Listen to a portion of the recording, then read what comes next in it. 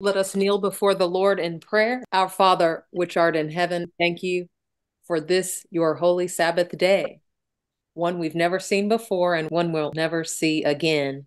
We don't take it lightly having a mind to serve thee, and we're so thankful and so grateful to be in the number here today, Father, to break the bread of life. We ask your Holy Spirit to lead, guide, and direct this study. We thank you, Father, that all hearts and minds are clear and ready to hear what thus saith the Lord. We pray, Father, for the messenger, Father, who will be leading out.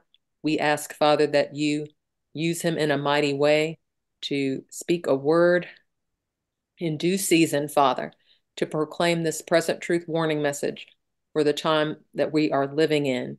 We pray, Father, that for full participation, we thank you for those visiting with us this evening, as well as our YouTube family who will hear this, if not today, in the future. We pray, Father, for those who are on their way and desire to be here. We bind the enemy and pray, Father, that you make a way for each and every one of them.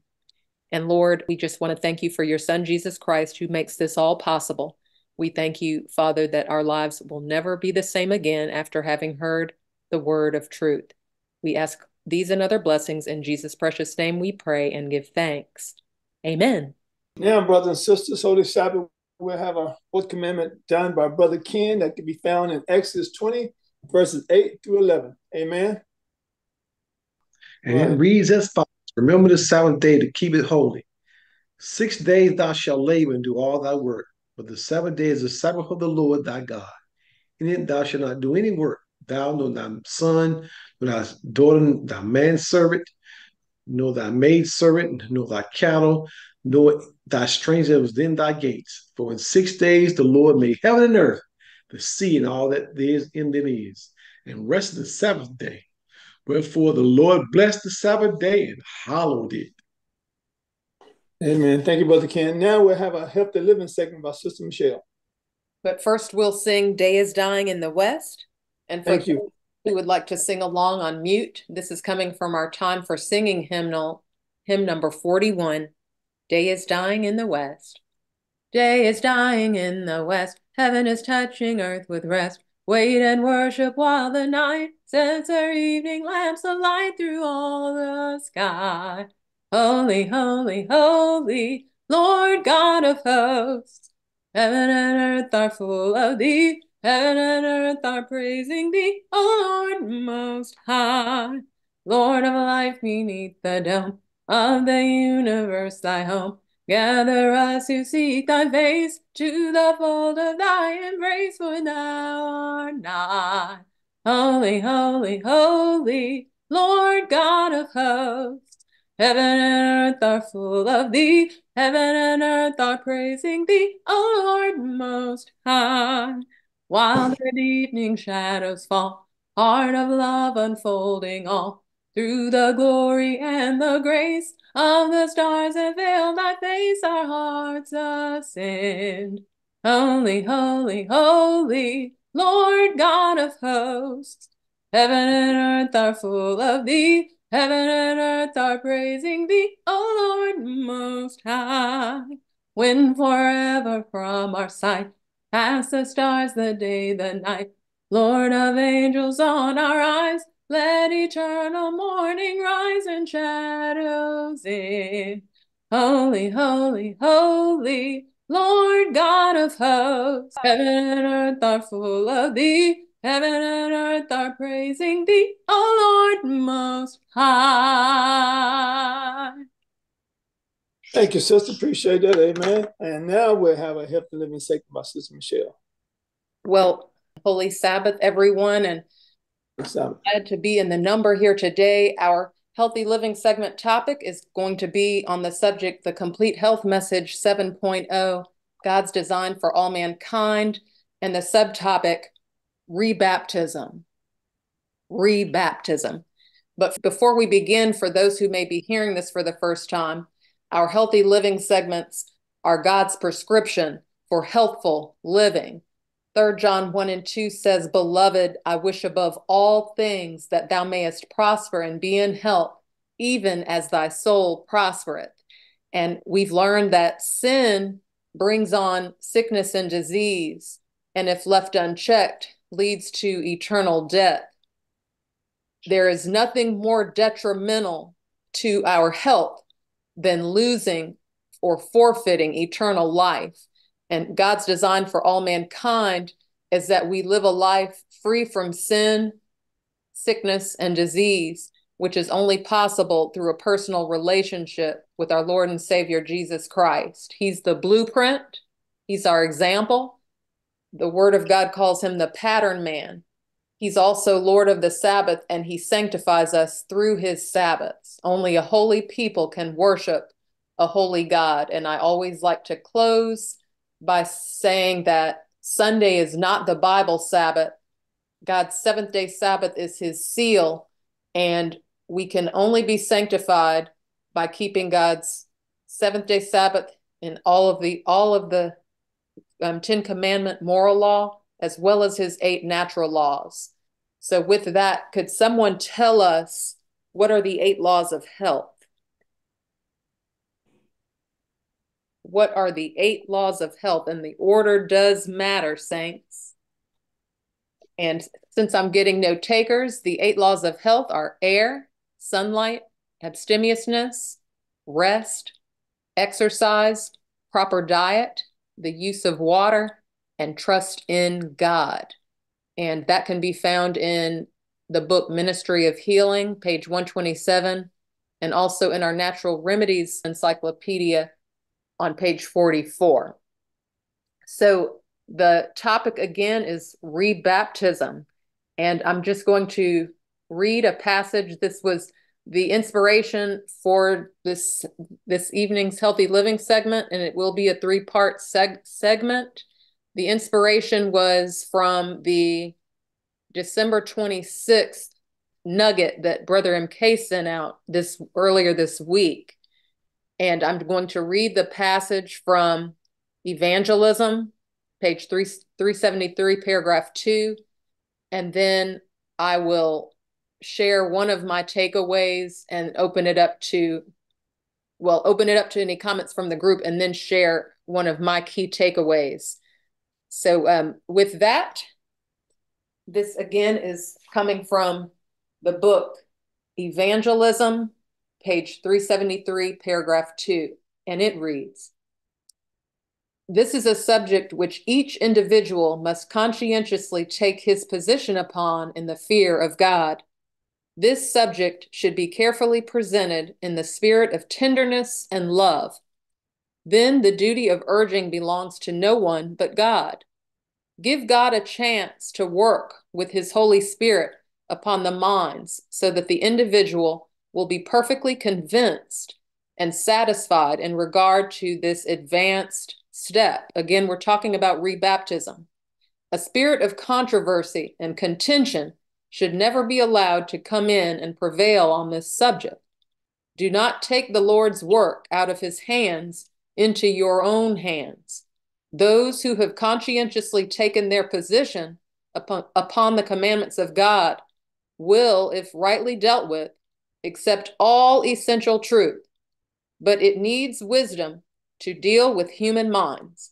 Some will be longer in seeing and understanding some kindred truths than others.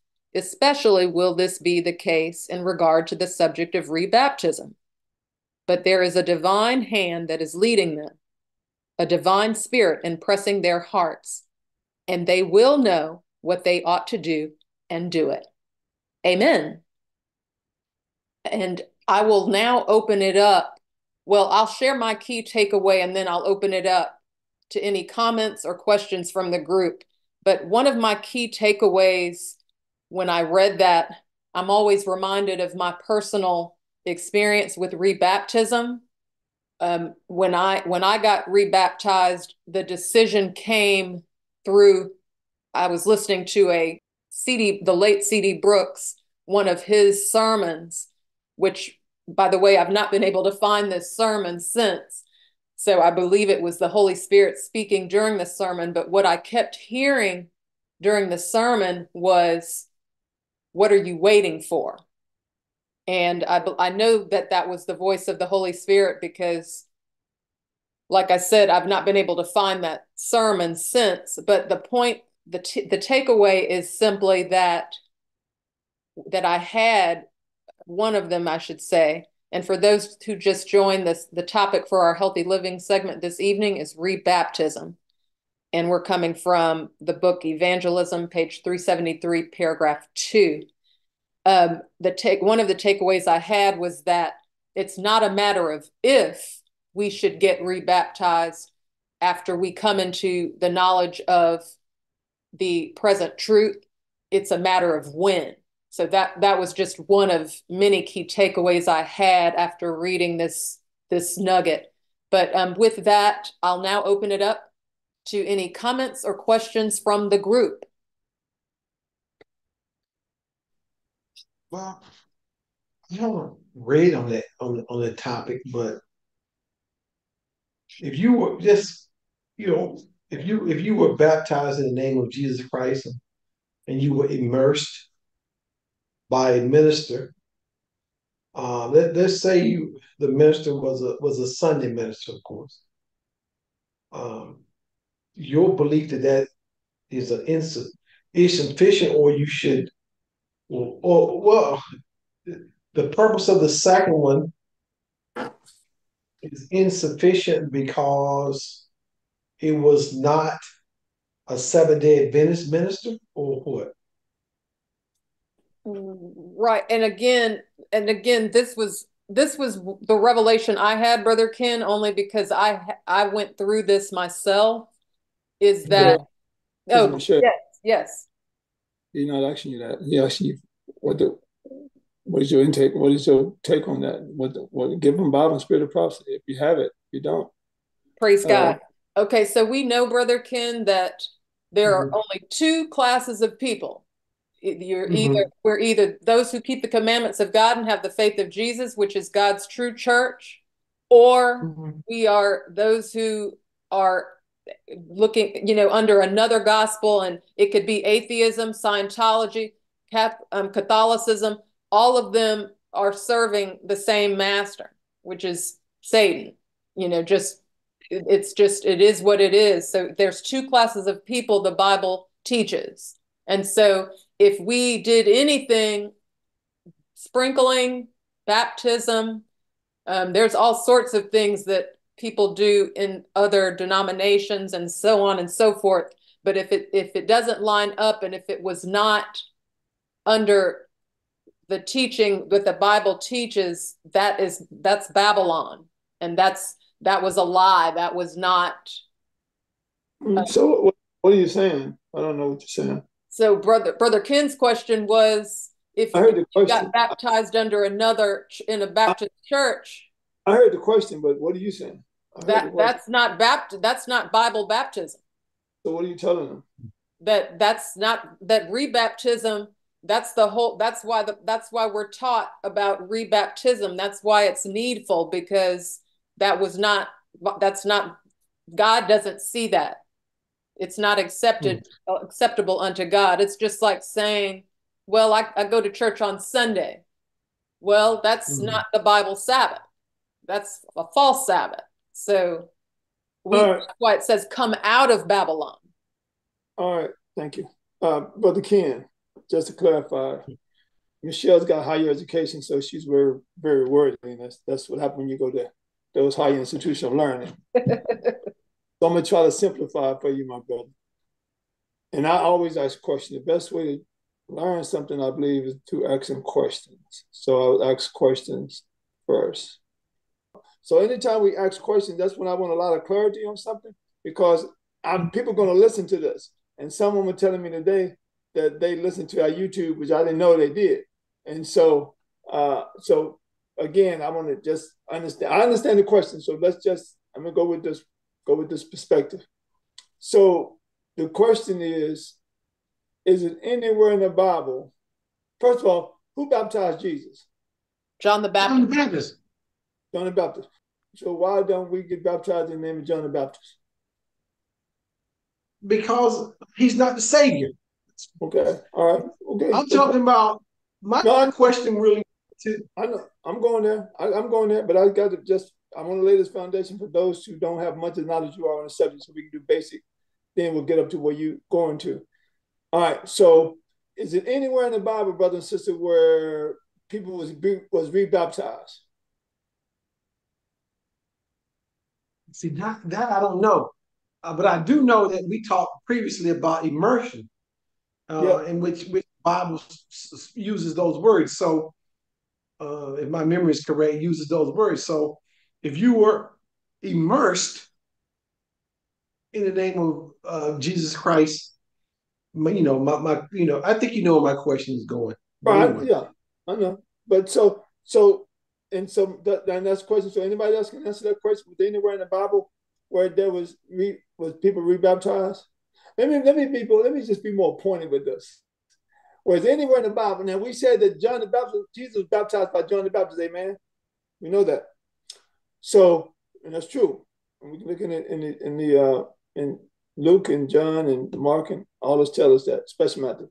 So, is anywhere in the Bible where people was baptized under John's baptism and they had to be rebaptized again? Not that I've read. Why? All right. Answer to your question. Yes, there was people that was baptized in John's baptism that had to be rebaptized in the name of Jesus. Anybody want to read that? Yes. All right, let's go to say again. I said yes, and I don't know where it is. Well, let's go to Acts chapter 19. Acts chapter 19. We all there? Acts 19:1. And it came to pass that while Apollos was at Corinth, Paul, having passed through the upper coast, came to Ephesus and finding certain disciples. And he said unto them, have you received the Holy Ghost since you believe? Is the Holy Ghost a big thing in our beliefs, brothers and sisters? Yes or no? Yes. Amen. All right. Have you received the Holy Ghost since you believe? And they said unto him, we have not so much as heard whether there be any Holy Ghost. And he said unto them, what then were ye baptized? And they said, unto who? John's baptism. John's baptism. Unto John's baptism. Then said Paul, John verily baptized with the baptism of repentance, saying unto the people that they should believe on him which should come after him, that is, on Christ Jesus. When they heard, they were baptized in the what? Y'all reading the name of the Lord Jesus. So did they get rebaptized? Yes. Why did they get rebaptized? Because the first time wasn't in the name of Jesus. Nope, not it. They came into more light about. They came into more truth, saving truths. Now, Ken, going back to your question, people who go to church on Sunday, they get baptized in the name of Father, Son, and Holy Ghost, or the name of Jesus. But when they learn about the Sabbath, that is more truth. That is major truth. There's a life changing. So therefore, that's when baptism is warranty again, because Michelle said this a lot actually. But so they got baptized in a system that was not biblical truths. And here you have people who got baptized in the John baptism, which Jesus was baptized by John. So if they had to be rebaptized, those people who keep it Sunday, who Revelation 13 tells us that the devil gave the beast, which is the Roman Catholic Church, his power, seat, and authority, and he instituted Sunday worship. So therefore, people who go to church on Sunday is baptized in the Father, Son, and Holy Ghost, or in the name of Jesus, whatever it may be. But when they come into more knowledge and more truth, especially as far as Sabbath goes, which is a whole major truth, which is the 10 Commandments. So you don't get baptized in 9 commandments, you get baptized in what? 10. So therefore, when you got baptized, although we didn't know no difference, and we only knew, but when more light come, major light, then guess what? That's life-changing light. Then guess what? We get rebaptized in the name of Father, Son, Holy Ghost, or the name of Jesus. So that's when baptized is warranted again. Now, there's another part to that, but I won't deal with that later, but it has to do with people who was baptized who might have backslid. and then that's a whole different Bible study right there, a whole different subject. But for those who are in a different denomination or whatever, it's just like, oh, just check this out. Listen to this. What about Muslims who may have gotten baptized? And I don't know. I really don't know if they get baptized. I need to think about that because I have a friend that was Muslims in the military. So people who Confucius or people who Buddhists, some churches even sprinkle. We know that's not biblical, because like you said earlier, kid, is emergence. So yes, when we come into major truth, major understanding of the Word of God, for those who just came on, the question was asked. We in Acts chapter 19, verse 1 through 4. And the question was asked, if I was in a church and I got baptized in the Father, Son, Holy Ghost, or the name of Jesus in a Sunday church, and I come into the Seventh Adventist church and know more truth, then should I get rebaptized? And so therefore, the Word of God teaches us. And one thing about the whole world, and I say the whole world, I'm not literally talking about the whole world, but I'm talking about the majority of the world. The majority of the world keeps Sunday, does it not? Amen. So therefore, since the majority of the world keeps Sunday, and therefore we understand that we should keep the 7-day Sabbath, because God don't have 9 commandments, he have what? 10. So therefore, when knowledge came, just like when John, for those who just came on, was in Acts chapter 19, verse 1 through 4, the question came about, Michelle helped the living segment about baptism, and someone asked the question, should I get baptized again? I said, someone get baptized again, even though they're baptized in the Father, Son, Holy Ghost, or the name of Jesus in the Sunday churches. So we read in Acts 19, 1 through 4. And can someone read that again? 1 through 5, Brother MK. Can someone read that again, please? Can everybody come to Acts 19, 1 through 5? And that's not our Bible study, but we just want discussing something right now. But go ahead. Acts 19, 1 through 5, and it reads, And it came to pass that while Apollos was at Corinth, Paul, having passed through the upper coasts, came to Ephesus, and finding certain disciples, he said unto them, Have ye received the Holy Ghost since ye believed? And they said unto him, We have not so much as heard whether there be any Holy Ghost. Verse 3, And he said unto them, Unto what then were ye baptized? And they said, Unto John's baptism.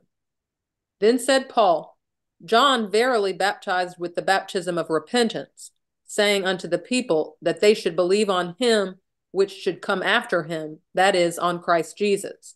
Verse 5, When they heard, they were baptized in the name of the Lord Jesus. So therefore, he said, we not even have heard of anything as Holy Ghost, and since you believe. So in other words, what if they said, and some of us say this, believe it or not, if Jesus was baptized in John the Baptist, it's good enough for Jesus, good enough for me. We always say that. It's good enough for Jesus, good enough for me. Good enough for my mother and father, good enough for me. Why didn't he say that? Because the Holy Spirit revealed to them what was needed. But Jesus did get baptized by John the Baptist, right? Amen. Because they was understanding what the truths that Paul was teaching. It was not about what happened then. It's what happened right now when Paul was dealing with them. And things had transitioned when Jesus, because John the Baptist told Jesus what? No. You need to baptize me. Jesus said, no, suffer to be for righteousness. Baptism is for who? Unbelievers. Sinners. Right? So therefore, but Jesus wasn't a sinner, but he baptized the example for us in all things. Jesus did all things for us. So therefore, and so when John was teaching all the truths that he knew, then when Jesus came along, was baptized by John the Baptist, and then showed them a more perfect way, a continuation of a more perfect way as truths progress. And so therefore, when people go to church on Sunday, then they learn about the Sabbath, they learn a more perfect way. And we know that the Holy Ghost is a major life change, amen, and is a major truth to understand what it is and what it's not. So as a Sabbath, it's a life changing, but it's a major thing. It's not like, hey, I'm a Sabbath keeper and I found out to be a vegetarian to get me baptized. No, it's that you was baptized in a system that was not biblical based. And the thing about John, and not John, James 2 tell us if we keep the whole law, yet if in one point we what? We'll get to the law. Chapter 2, James 2, verse 10 through 12. So therefore, when we understand and come into more light, understand, when I say light, I'm saying light that's a system that's, and let me just simplify it, look this way. Learn a system, and that's not the system Christ set up, and we found out the system that man set up. So when we got baptized, brothers and sisters, whether we want to admit it or not, listen, I was Pentecostal, so I'm talking about myself as well. Well, I used to talk about my old self. So when I got baptized in Pentecostal, like I was talking to somebody the other day, in Virginia, I said, you know what? When I went to church on Sunday, I didn't come back thinking that I needed to make a change in my life. I mean, I didn't never think about it. I went to church. I was glad to get home and watch football. I was looking at it when the pastor gonna be finished talking so I can go eat and watch football on Sundays, not on Saturdays. I didn't watch football on Saturday, but it has nothing to do with anything. But what I'm saying is, when we come into a system that God set up versus what man set up, then therefore it is a system of rebaptism taking place. For those who just joined, and it's a blessing that this subject is going on, because every time we stop and get to the end and go on, somebody else come on, we got to start all over. But that's a good thing, amen. For those who just came on, Michelle was given a healthy living segment, and therefore the question came out about, since I was baptized in the Sunday church, should I get rebaptized, or is my baptism good? And so we went to Acts chapter 19 and see if the Bible says anything about rebaptism. And the Bible talks about rebaptism in Acts 19, 1 through 5. And the disciples, and we found out, or concluded, or knew, or shared that Jesus was baptized by John the Baptist. But then when the disciples came to Paul, and Paul said, "On what baptism were you baptized in?" And they said, "In John baptism." He said, "Have you ever heard anything of the Holy Ghost?" And he said, "We haven't even heard anything of the Holy Ghost." And then he taught them the more perfect way. And so he baptized them in the name of Jesus. And so therefore, brothers and sisters, then like I said, in Sunday churches, whether we like it or not, it is what it is. You can get mad at me, throw stones, I don't care. It is I shouldn't say, Lord forgive me. It's not that I don't care. But what I'm saying is, it doesn't matter what you and I think. It's what the Lord says. When we was baptized in Sunday churches, we was baptized in a man's system. No matter how much we don't want to admit that, God did not set up Sunday worship. It is what it is, brothers and sisters. Man instituted that. And the Bible in Revelation 13, 1 through 11 and 13 says that the devil gave his seat, power, and authority. They gave the beast. Roman Catholic Church, they the one started Sunday worship. Another sun god, brothers and sisters. So therefore, now, since we understand what the Sabbath is, then there is warranty for rebaptism. But the thing that Michelle was sharing that I didn't bring up yet is that is something that you have to decide when you want to do it, but it is required of you. I can't tell you, hey, you need to do it today, you need to do it today. But the Holy Ghost is telling you, hey, this is what you need to do. And so therefore we learned last week, and I read it last week, that the Sabbath and baptism is not equal, not on the same equal truths, baptism and the Sabbath. We read that last week because they came up, and I shared with that on last preparation day. So before I move on to the question, and before we get to our Bible study, brothers and sisters, is there any question about anything I just mentioned, or anything someone want to ask before I ask the question of the day? I'll just say, repeat the key takeaway that was shared, and also repeat God's word from the book Evangelism, page 373, paragraph 2. That was the foundational book of text. And then the takeaway, one of many from that passage, is that it's not a matter of if we are to get rebaptized, if led by the Holy Spirit, but when. Because some people, there's a big misconception that it's not necessary, but it's not a matter of, when you read that passage, and then of course in the light of God's word in Acts 19, it's not a matter of if, but when. Okay. All right. Any other questions, brothers and sisters, before we move on to our question for the day?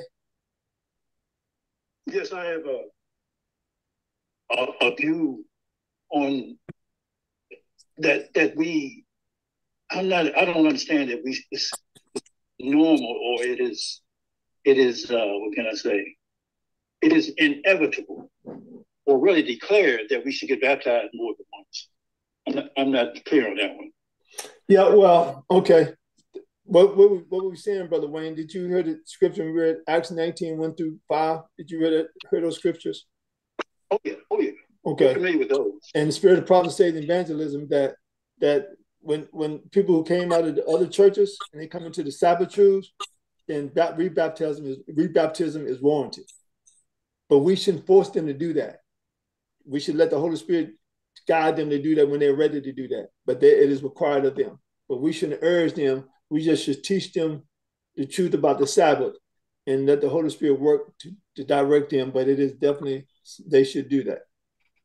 But we should not make them or urge them to do that. We should continue to teach them the truth as it is in Jesus. Amen. Book evangelism. And so, again, brothers and sisters, like I said, when Jesus was baptized by John the Baptist, and Paul came to the disciples and said, hey, what baptism you got baptized in Acts 19, 1 through 5? And they said, John baptism. And Paul said, well, have you heard the Holy Ghost? And they said, we haven't heard anything such as the Holy Ghost. And we know the Holy Ghost is a major difference. So therefore, they could easily say, Paul, well, hey, if Jesus got baptized by John the Baptist, good enough for me. I don't need to get rebaptized. But they didn't do that. They found out about the Holy Ghost, as we found out. And it's interesting too, if they got rebaptized and they got rebaptized, and John baptized who baptized Jesus, how in the world do we think we shouldn't be rebaptized? We got baptized in the name of the devil and the Pope and apostate Protestantism. I mean, we say the name of Father, Son, and Holy Ghost in ignorance.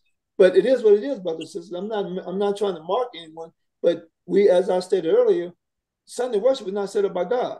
God has nothing to do, nor has anything to do with Sunday worship, nor has he ever instituted Sunday worship in honor of the Son of God. Matter of fact, Ezekiel 8 and 9 deals with sun worship. If you really want to read it, they really short chapters. So, brothers and sisters, that's why but again, if we think we know more, and I don't know everything, but I know somebody who does, and that's Jesus. Amen. And I believe if we asked him, he would guide us. As a matter of fact, he promised us that the Holy Ghost would guide us to all truth. Amen. Amen. All right, let me pray. Then we're going to ask that question. Then we'll go to a Bible study. And I am delivering what Bible study we may have tonight. May the Lord put on my heart which one. But I'm ready for either one of them. Let us pray. Our Father, which art in heaven, Lord, we continue to thank you for your mighty word. We thank you for all the saints who came out, Lord, on the last Sabbath of the year. Lord, what better place that all your people gather around the throne of grace. And we plead and beg, Lord, for the last Sabbath of this year, Lord, European year, that you'll give us a double portion of the Holy Spirit, that the latter rain will come in our hearts and minds. And forgive us for our sins, Heavenly Father. Those who are sick among us, Lord, we ask you to heal their bodies. Give them the remedies they need, Lord, in the ailments. To keep back the evil angels, Lord, in their homes and to drive them out.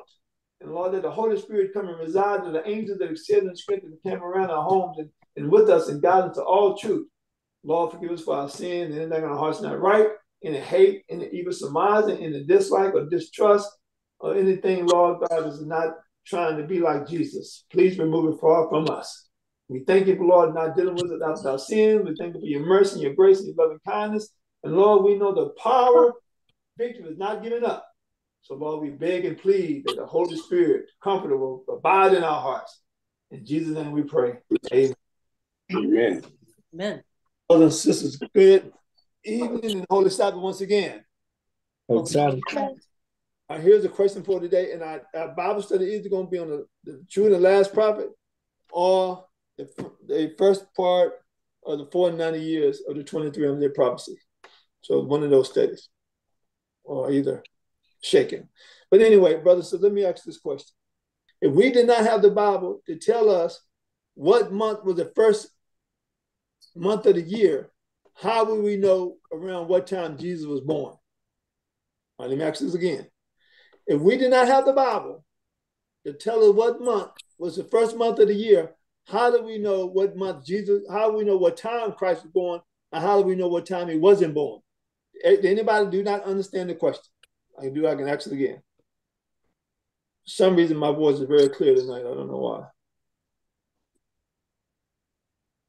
Repeat the question. If we did not have the Bible to tell us what was the first month of the year was, how do we know what time of the year Jesus was born, or how do we know what time of the year he wasn't born? I didn't say the exact month. How do we know what time? If we did not have the Bible to tell us what month was the first month of the year, how do we know what time Christ was born and what time he wasn't born? Go ahead, brother. I saw a hand, Brother Robert. Yeah. I'd say the Holy Ghost will tell.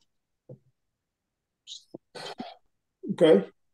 And I know you want me to say that's easy, but I need you to dig deeper with that. Okay. The Gospels, I recall from a previous study that John the Baptist was born a few months earlier. Yeah, but remember, if you didn't know what month the first month of the year was, how will we know what time of the Christ was born, what time he wasn't born? Because we not know that unless we were asleep, do we not know that the world called this thing the Christmas just passed when was it? Monday, right? It's Monday. Mm-hmm. Okay. So therefore, brothers and sisters, now whether you know it or not, that the world say that's the most holy day of the year. And they're so wrong. What's the most holy day of the year? The seventh-day Sabbath. Right. Only holy day is ever existed, ever will exist. So let me ask this question again. If we did not have the Bible telling us what month is the first month of the year, how do we know what time Christ was born or what time he wasn't born? Not the month. Without the Bible, the only way we could know is the Spirit of God, brother. Okay. No, I ain't said the Bible. Let me ask the question again. If we did not have the Bible telling us what month was the first month of the year, the Bible never mentioned what month was the first month of the year, how do we know what time Christ was born or was not born? Remember, we have the Bible, but if the Bible didn't tell us what month was the first month of the year, how do we know? Well, the spirit of prophecy. All right, we'll go deeper than that. Brother Roy, brother, you know for a fact, my brother, that you cannot do that to me. So, hey, I'm going to ask you to go deeper than that. So go ahead, my brother. I love it, though. Go ahead. All right, brothers and sisters, we should all know these things by now. We had a serious study on that one day, remember? Anyway. Have y'all forgot? Are y'all not children of Israel and don't know these things? I could have said master of Israel and not know these things. Remember Jesus told Nicodemus, are you not a master of Israel? You don't know these things? So let me ask this question again, so won't be confused. If the Bible did not tell us what month was the first month of the year, how will we know what time Christ was born and was not born? Now, by the way, my brothers and sisters, I don't sit around thinking about questions I need to ask you. So I want you to know that I want you to try that. Let me find a question. Well, we know there are prophetic events throughout the Bible, and we know seasons in the Bible, times and seasons in the Bible. And so if you didn't have a month, if you didn't have the Bible tell you what month, you wouldn't know what season was what. So again.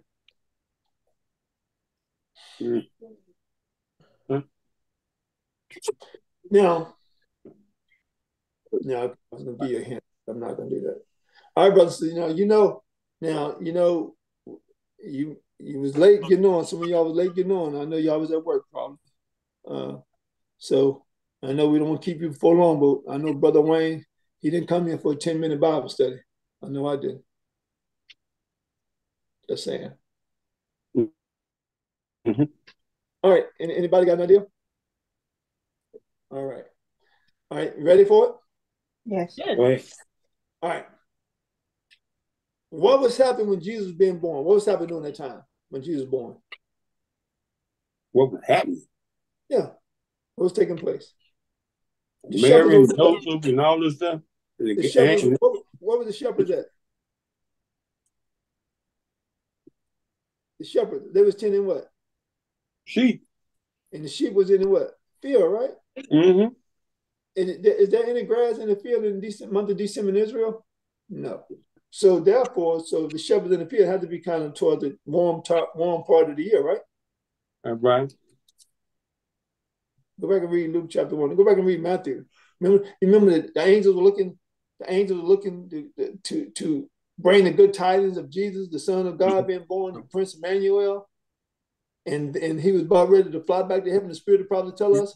And he saw a group of shepherds in the field, tending sheep. And he said, hey, until you this day, a child is born. Mm-hmm. Emmanuel, God with us. Remember that?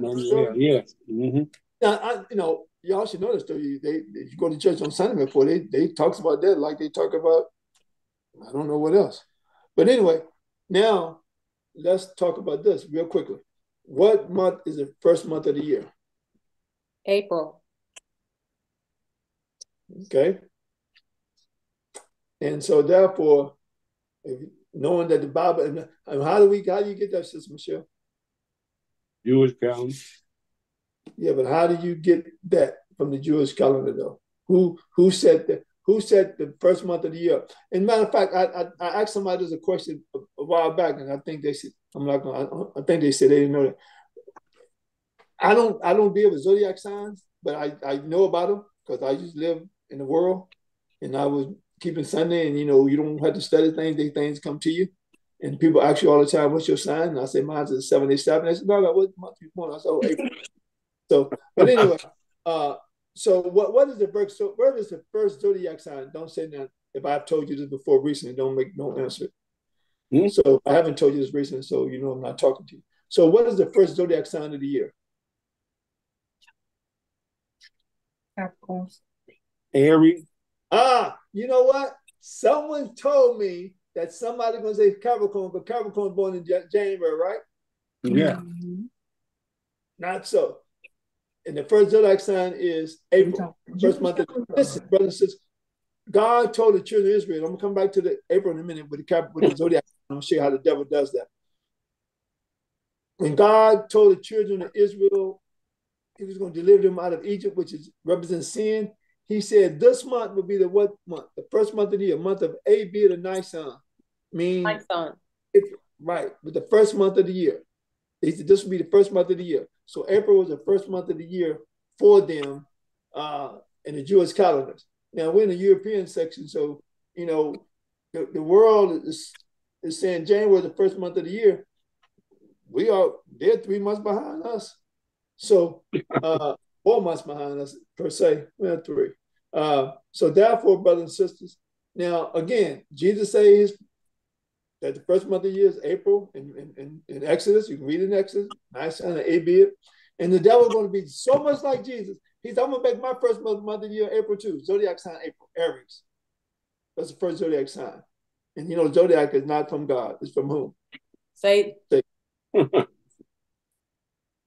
And people believe in those things like they believe in their own mother and father. They believe in their mother and father. Amen. But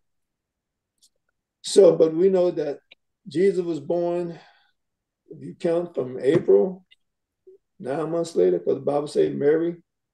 If you look at Luke 1:26, and it's in the 6th month, Gabriel came to Elizabeth, and then you can read on and you can find out what month Jesus was born in. Okay? So you can read Luke chapter 1. And you read it slowly and prayerfully with the understanding that the first month of the year is April. And you can go that far. Yep. April showers bring what? Bring flowers.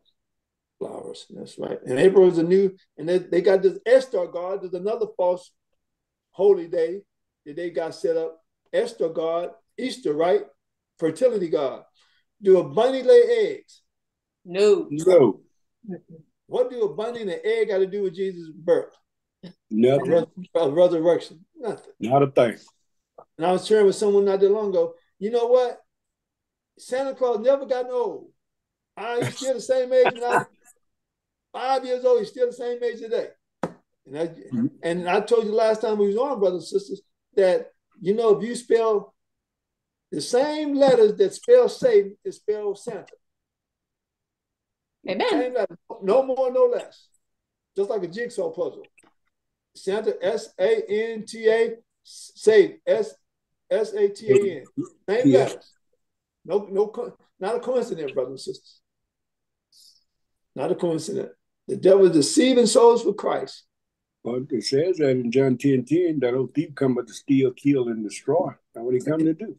And I was talking to someone today. They said, "Oh, I didn't tell my children that Santa Claus brought them gifts." Me and my husband didn't tell them that. We told them that Jesus brought them. I said, "You still lied to them."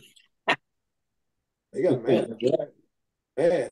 But I had to explain it to them. I mean, if you telling those children that Jesus brought them those gifts, Jesus only give you one gift once a year.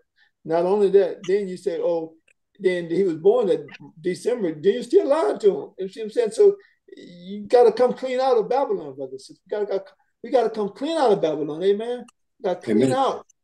I'm telling you, we got to, brothers and sisters. You know what? We don't love Jesus as much as we think we do. Now, there's maybe a rhetorical question for some people, and there may be a direct question to others. But brothers and sisters, we can't let nothing come between us and Jesus. We got to keep trying. We cannot make an excuse for sin. If we sin, ask God forgiveness and keep moving on. Amen. Don't give up. Power is in the victory is in not giving up. Amen. Don't care what the devil tell you ain't no good. You're right. You ain't no good. Ain't no good. But Jesus is good. Amen. Amen. Amen. Sister Michelle, go ahead. Also, to your point, Brother MK, that he says he's going to find out who's naughty or nice. That's taking the place of God. Yeah. Yeah. So right. So right. All right, brothers and sisters, any questions or comments before we start our Bible study? Okay. If not, let us turn to Matthew 24. What book? Matthew 24. And talk about the true prophet and the false prophet. And brothers and sisters, the Bible tells us that in the last days, God would pour out his spirit upon whom? All flesh. Young men and old men and maidens, right? What is a maiden? Maiden. M-A-I-D-E-N. What's a maiden? A woman that work in the house. Woman, right? So female. And was there any female prophets in the Bible? Yeah. Yeah, Deborah and several. And what is God's identifying church? What is the two marks? God got two identifying marks in his church. Those who do what? Those who keep God's commandments and have the testimony of Jesus Christ. And brothers and sisters, we're going to show you from the word of God, by the grace of God tonight, that if you're not keeping the 10 commandments, you have a false prophet if you got one. And you can send him to me. You can send him or her to me. In fact, you can get my phone number. Here's my phone number, 904-881-0739. Let me give it to you again, the whole world, 904-881-0739. If you're not keeping if you're not teaching people to keep all of God's 10 commandments, even the 7 days, even the fourth commandment, which is the 7-day Sabbath, if you're not teaching people that and you say you got a prophet, you got a false prophet. Amen. Was there any false prophet in the Bible? Yes. Did Jesus say there's going to be false prophets in our day? Yes. Yeah. So now let's find out what's the difference between a false prophet and a true prophet. Amen. So, brothers, let us go to Matthew 24, and we'll start at verse 11. When you get there, say amen. Hey, got a question. So, all right. How's everybody doing? Let's go and have Sabbath. Amen. Go ahead. Sabbath. All right. Now, when you said, I forgot how you put it. You say if you're not preaching or teaching. Let me say this. Let me make it more plainer. Yeah. If you're not teaching the people or keeping the 10 commandments of God, and you say you have a prophet, you have a false prophet. I think I understand what you're saying. When you say a false prophet, you could be a prophet in this case, or I could be a prophet in this case by teaching it. What do you mean? Now, and I guess I'm not. All right. God's only give a true prophet to those who keep his 10 commandments. Is that clear? Amen. And the gift of prophecy. Let me make that clear. The gift of prophecy and prophet, two different things. Because We all are prophets, and when we prophesy about something going to happen, we all are prophets, but we all don't have the gift of prophecy. Or maybe none of us have the gift of prophecy. But if you're teaching people the 10 Commandments of God and teaching the 10 Commandments as it is in the Bible, not as you think it is in the Bible, and then you have a prophet, you have a false prophet. But if you're teaching the 10 Commandments, God's identifying church always have kept the 10 Commandments and teaching people to do so, and God has always given them a spirit of prophecy as well. And we're going to show you the scriptures to support it throughout the Word of God. Is that clear, Brother Tony? Yeah, I understand that. Amen. All right. Let's go to Matthew 24:11. Yeah. And again, brothers and sisters, write these scriptures down, because I'm going to give you scriptures. It is important for us to listen. The devil going to come back and impersonate who? Impersonate who? Jesus. Right. Jesus. And if we don't know prophecy, and if we don't know how Christ's going to come back, and we don't know what the Bible tells us about how the devil going to come, we will be deceived. The Bible says in Revelation 13, he's going to be doing miracles. Mm. And you know, we love miracles. That's right. Amen. But if the miracle don't line up with the Word of God, it's a deception, brothers and sisters. When Moses went to, in the book of Exodus, chapter 6, 7, and 8, and onwards, when Moses went to Pharaoh and told Pharaoh that God said, let my people go, Pharaoh said what? What did he say? He said, I don't know no Lord. Who's the Lord that I should know him? I don't know, Lord. Guess what? And then Moses went back and told God what Pharaoh said. And God said, take the rod in your hand and throw it down. And when Moses threw the rod down in front of Pharaoh, what happened, brother and sister, to that rod? Turned the serpent. Came the serpent. Then Pharaoh called his who? His musicians, his sorcerers, and his magi, and they did what? Same thing. They did what? They threw that rod down and became serpents, right? It was a deception, brothers and sisters, because the devil cannot give what? Life. That's right. Amen.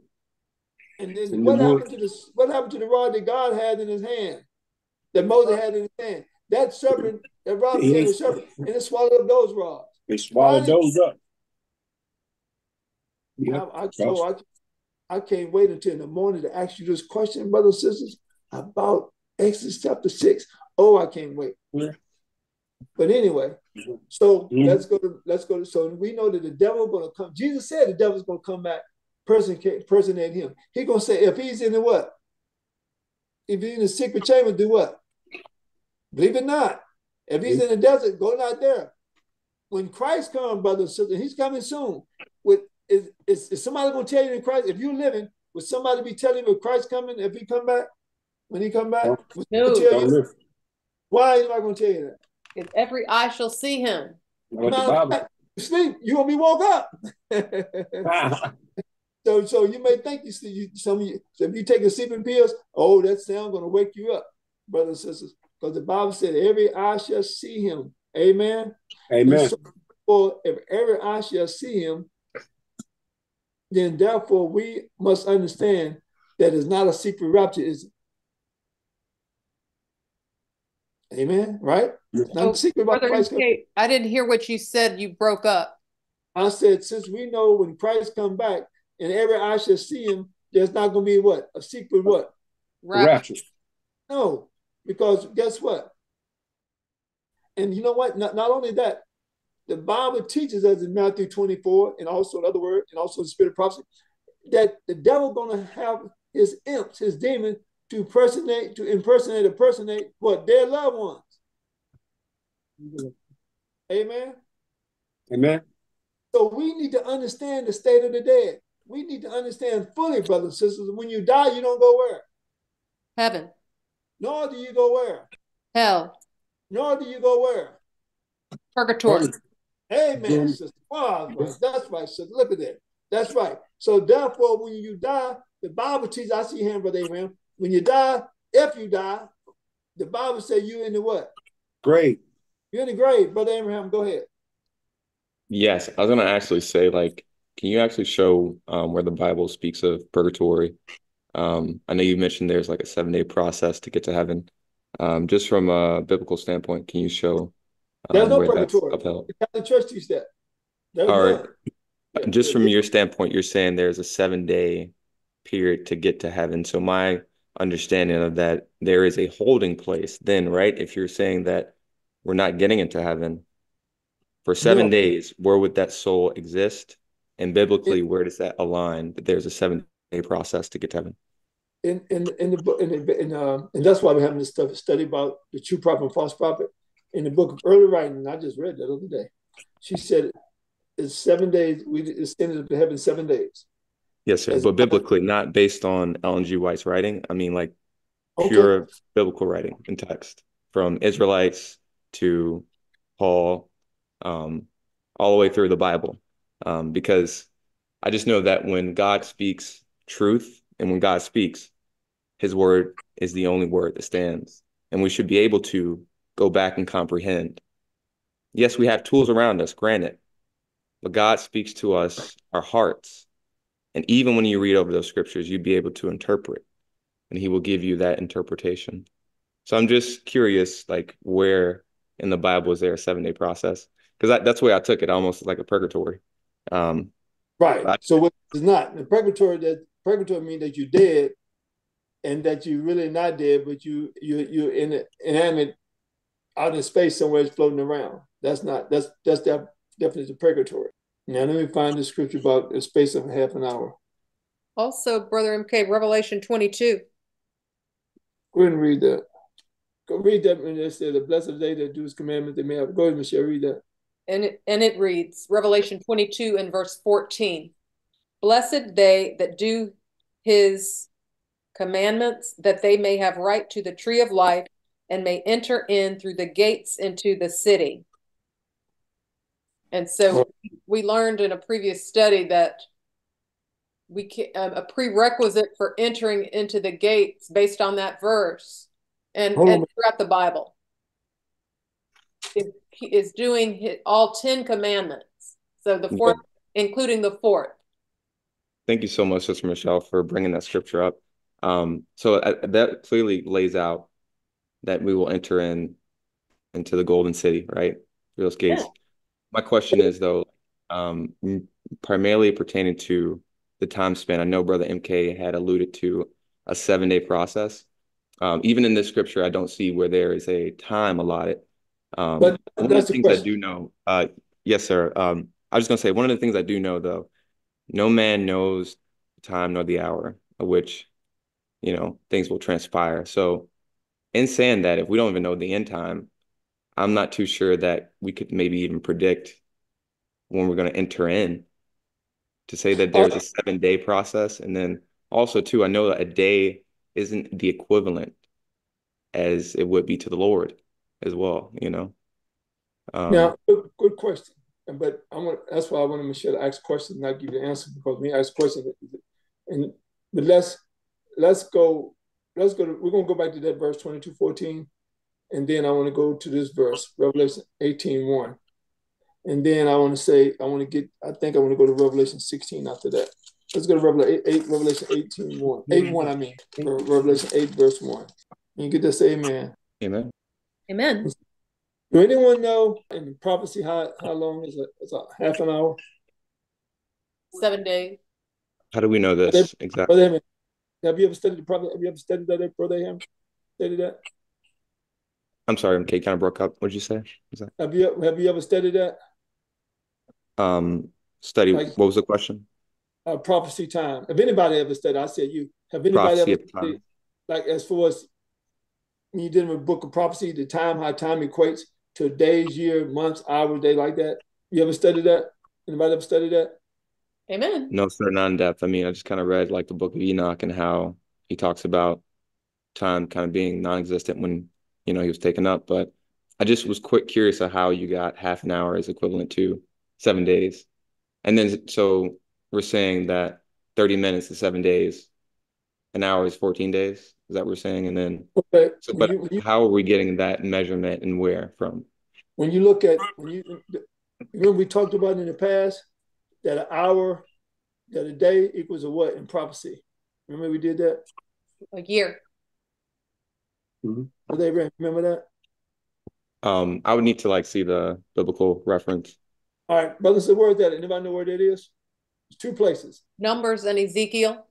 That's right. Numbers 14, what? 6. All right. And Ezekiel what? Number 14:34, I think. Ezekiel what? 14:34. Yeah. Let's go to, and I'm going to come back to Revelation 15, Revelation 22. So let's go to Numbers 14:34 and Ezekiel 4:6. Matter of fact, Brother Abraham, this is where this study came. This is why we did the study on false and true prophet, because of the fact is, you want to say, how do we know that Ellen G. White was a prophet of God? So we're going to look at that. That's why we're looking at this now. So Revelation, Numbers 14:34 reads what, brothers and sisters? After the number of the days in which ye search the land, 40 days, each day for a year, shall ye bear your iniquities. 40 years, and ye shall know my breath of promise. All right, let's go to Ezekiel 4:6. And it's interesting because Brother Abraham also too, when I deal with the first 490 years, the first 490 years of the 2020 prophecy, that's going to kind of seal it how that a day for year in prophecy adds up. So, yes, sir. So, okay. So, curious on this one. So, they're saying, after the number of days in which ye search the land, even 40 days, each day for a year, shall ye bear your iniquity. So, we're saying here, even for 40 days, each day for a year. I'm just want to slow break down the math in what you're equating.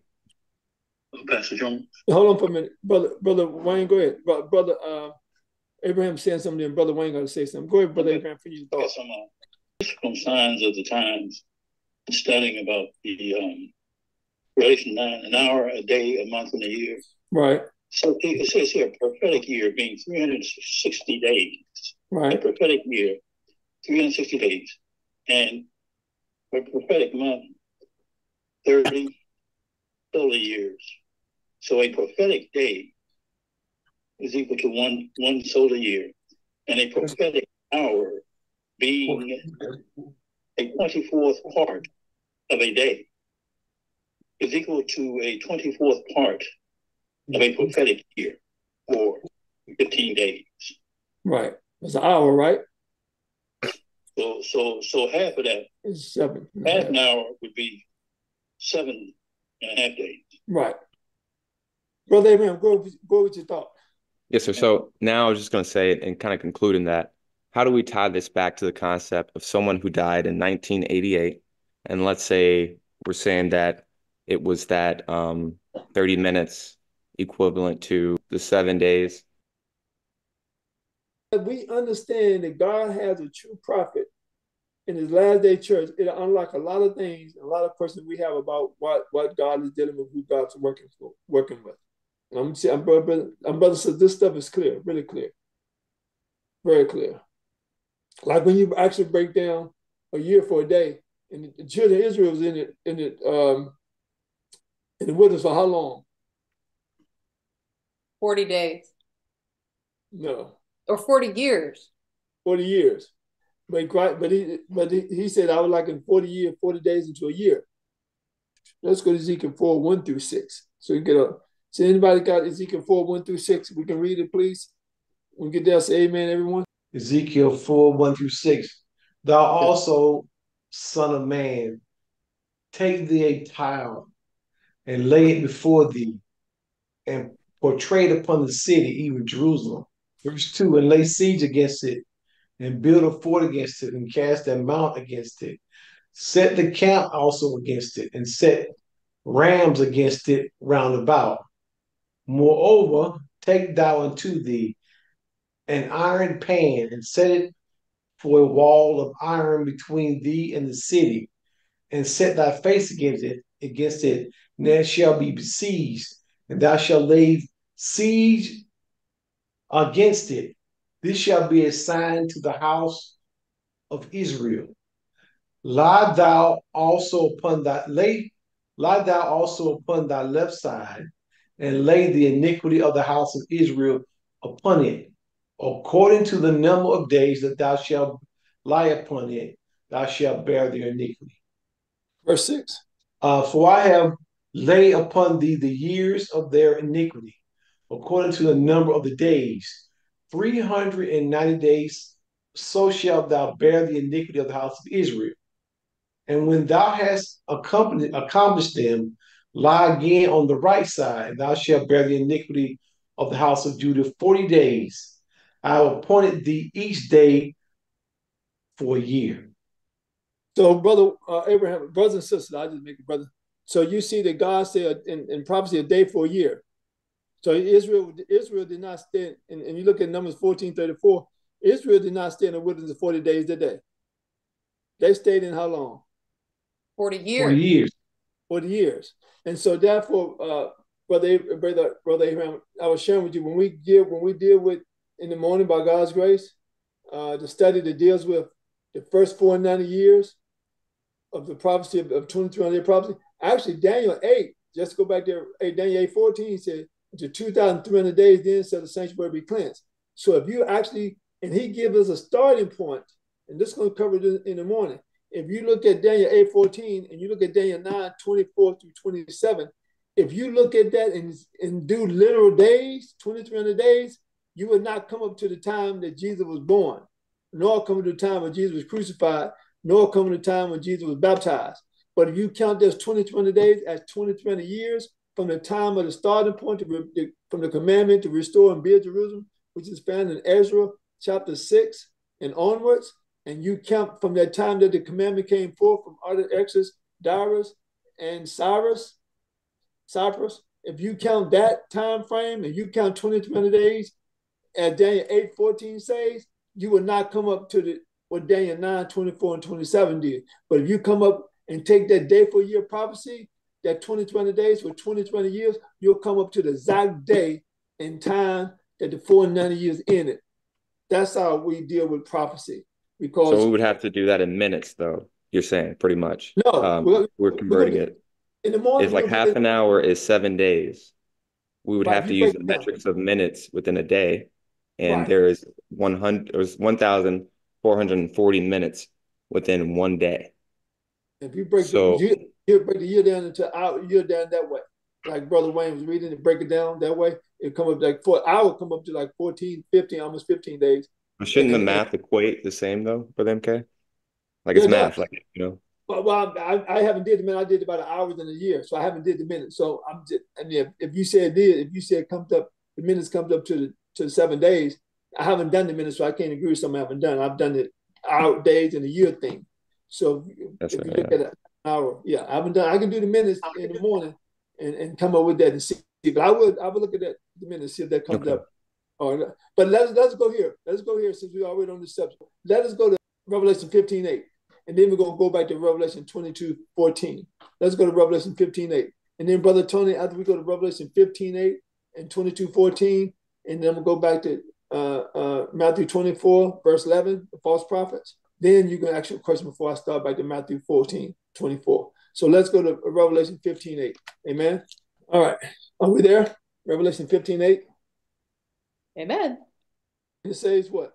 And the temple was filled with smoke from the glory of God and from his power, and no man was able to enter into the temple till the 7 plagues of the 7 angels were fulfilled. Now, when you go back to Revelation 15:7, start Revelation 17 onwards, you'll see how long it takes those plagues to fall. And no man was able to enter the temple, and that's another Bible study within itself. But you see, there was a space where no man was in the temple, able to enter the temple. And so now when you go to Revelation 22:14, let's go to Revelation 22:14. Go ahead, Brother Abraham, you can read that? Yes, sir, I got you. It says, blessed are they that do his commandments, that they may have right to the tree of life and may enter in through the gates into the city. Brothers and sisters, now, do you believe, and I'm not going to tell you what I believe in to you because I don't want to sway your answers. Do anyone believe or do not believe that there are some people that's in the grave right now who never kept the Sabbath that's going to be in heaven? Yes. Yes. All right. How do you know that? The Bible speaks of it. Where does the Bible speaks of that at? The dead in Christ will rise first. All the dead in Christ that we know of in the Bible, everybody in the Bible kept the 7-day Sabbath. You know that? Yeah, anybody did not know that? From Genesis to Revelation, everyone in Revelation kept the Sabbath. No, not in my Bible. What Bible you got? Nobody kept the Sabbath and going to heaven in Genesis Revelation. Oh, and going to okay. No, I thought you said everyone kept the Sabbath. Everyone that go to heaven. Right in Revelation. Well, so, I guess what about the man on the cross? He was a theft and probably didn't keep customs, of worshiping on Sabbath. So my question in that case would be like, he wouldn't qualify in that case if we're thinking about this discussion. Well, I'm glad you brought that up, Brother Abraham. How do you know he didn't keep the Sabbath? Well, we knew how he was described. So based on the description of the person, we knew his regular habits. So if we say someone's a thief, he regularly stole or he did that and he had bad habits. But even the thief could recognize because he had the Spirit of God even was moving through that thief and he could identify. Do everybody know who Saul was? Not King Saul. Everybody know who Saul was? Yeah. Who was Saul? Not King Saul. Saul became Paul. He was a persecutor of Christians. I ain't actually about Paul. Actually, it was Saul. Saul was a bad guy. What tribe did Saul belongs to? What council did what council did Saul belongs to? Technically, Paul was from Macedonia, but he was technically a Jew. I won't talk about Paul. I want to talk about Saul. You're talking about Saul. Paul was a controversial. I won't talk about King Saul. I want to talk about Saul, but not Paul. But I'm going to talk about Saul. There's a difference between Saul and Paul. Y'all know that, right? Amen. Yeah. But there is also a similarity between Saul and Paul, and that's why and it has something to do with the thief. So, what tribe does Saul belong to? Who taught Saul? I guess did this individual have another day to live to worship? No. And I think that would be the difference between the man dying.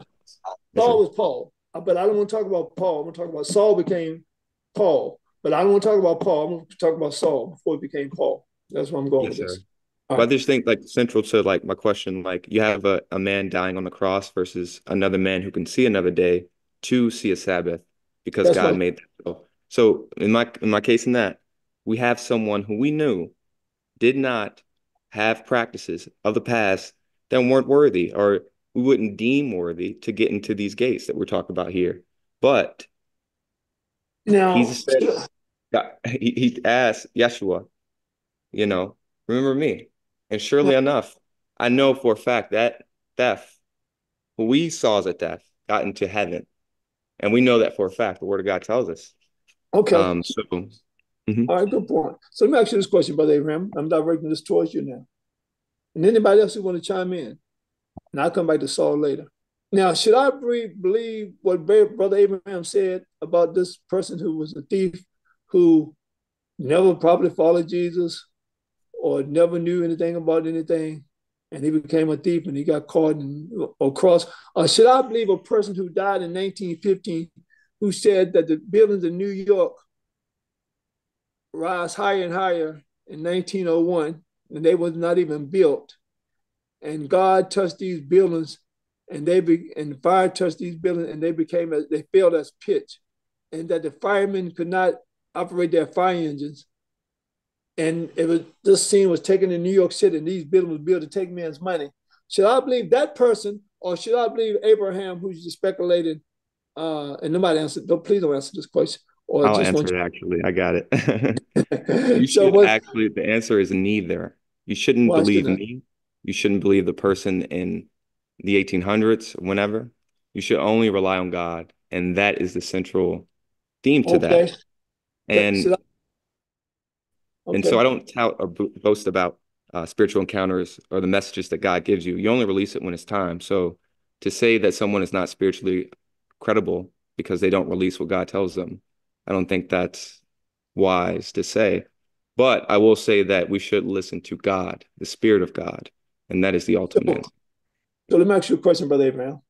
And I'm not picking on you, but we having this conversation. And I'm asking everybody, and I say Brother Abraham, but I'm not directing. Do the Bible say God was going to give us prophets, female prophets and male prophets in the last days? Yes. Brother Abraham? Let me ask you a question. Brother, do you believe in prophets, Brother Abraham?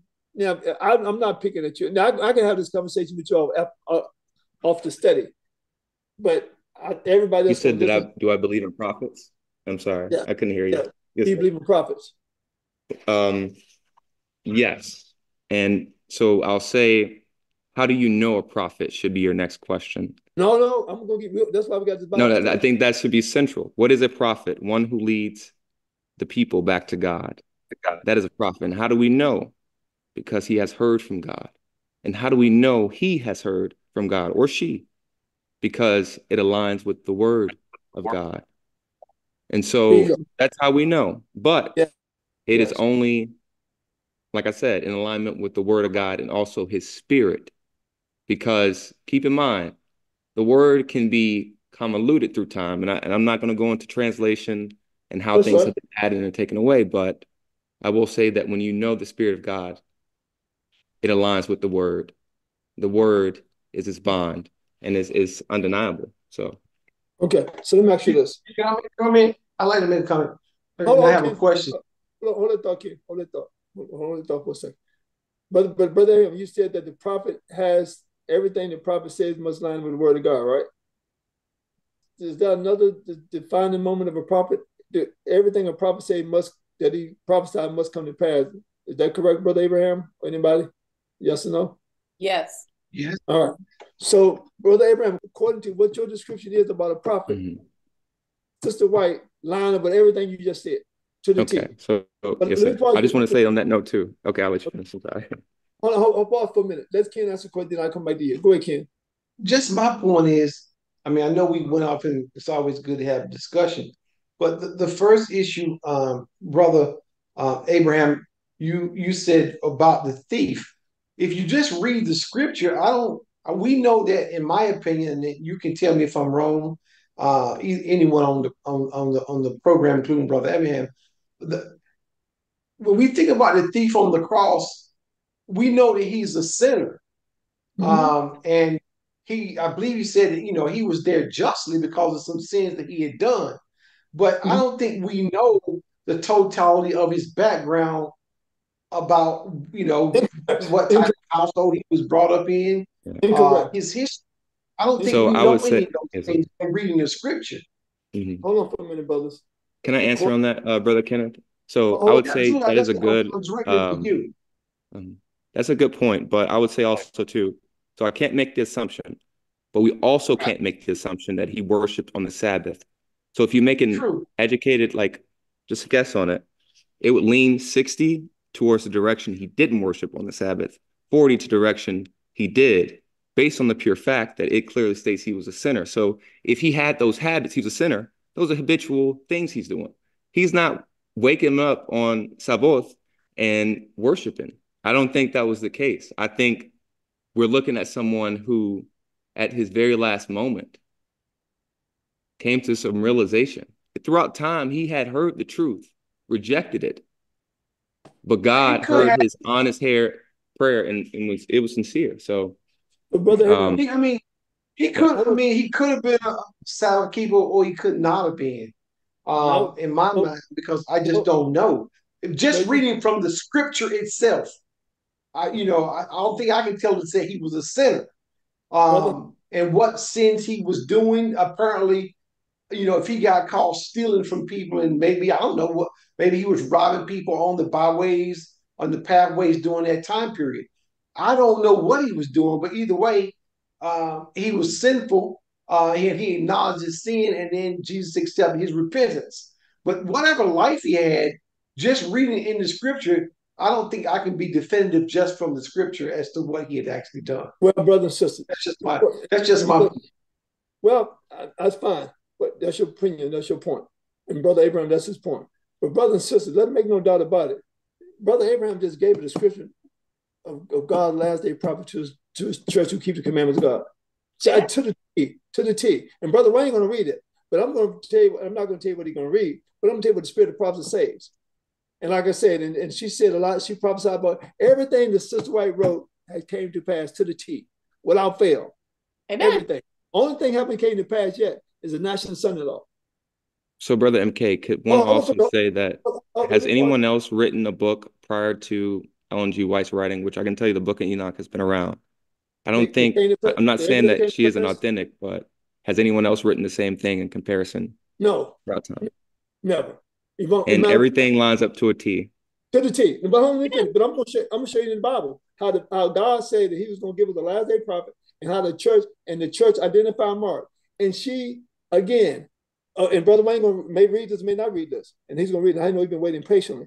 Spirit of prophecy teaches us and says that the thief on the cross had heard and fought. Let me go back to Saul real quickly. The reason I said about Saul is that Saul, the Bible never says Saul kept the Sabbath, but Saul was part of the Sanhedrin council who kept the Sabbath.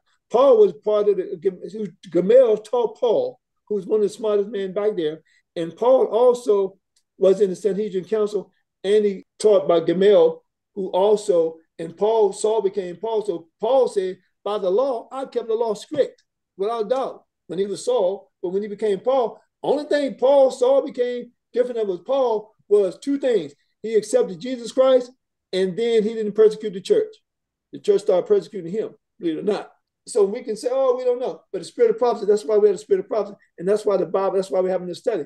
Because the Bible shares with us, and God tells us plainly, and Stephen tells us plainly, and that God will give us a prophet here and hereafter, and you shall hear him as well as them. Hear them, and he's going to lead you into all truth. And they'll lead you into all truth. The prophet will. He didn't say him or her. He said the prophet will be. So therefore, the spirit of prophecy says that the thief on the cross had heard and followed the teachings of Jesus. And he saw how the leadership was, he saw how Israel, the leaders of Jews, was treating Jesus and rejected Jesus. And he thought that was not the Messiah. So he went back into the world and started living in the way he wanted to live. Brother Wayne, go ahead. And then we're going to continue to study. And I ain't forgot you, Brother Tony, but your question. Go ahead, Brother Wayne. Well, the only point I had was regarding the identification of Saul. But I don't think that's what you want now, so we can go ahead on. And it's found in Philippians chapter 3. That's all I had. Okay. 3:3.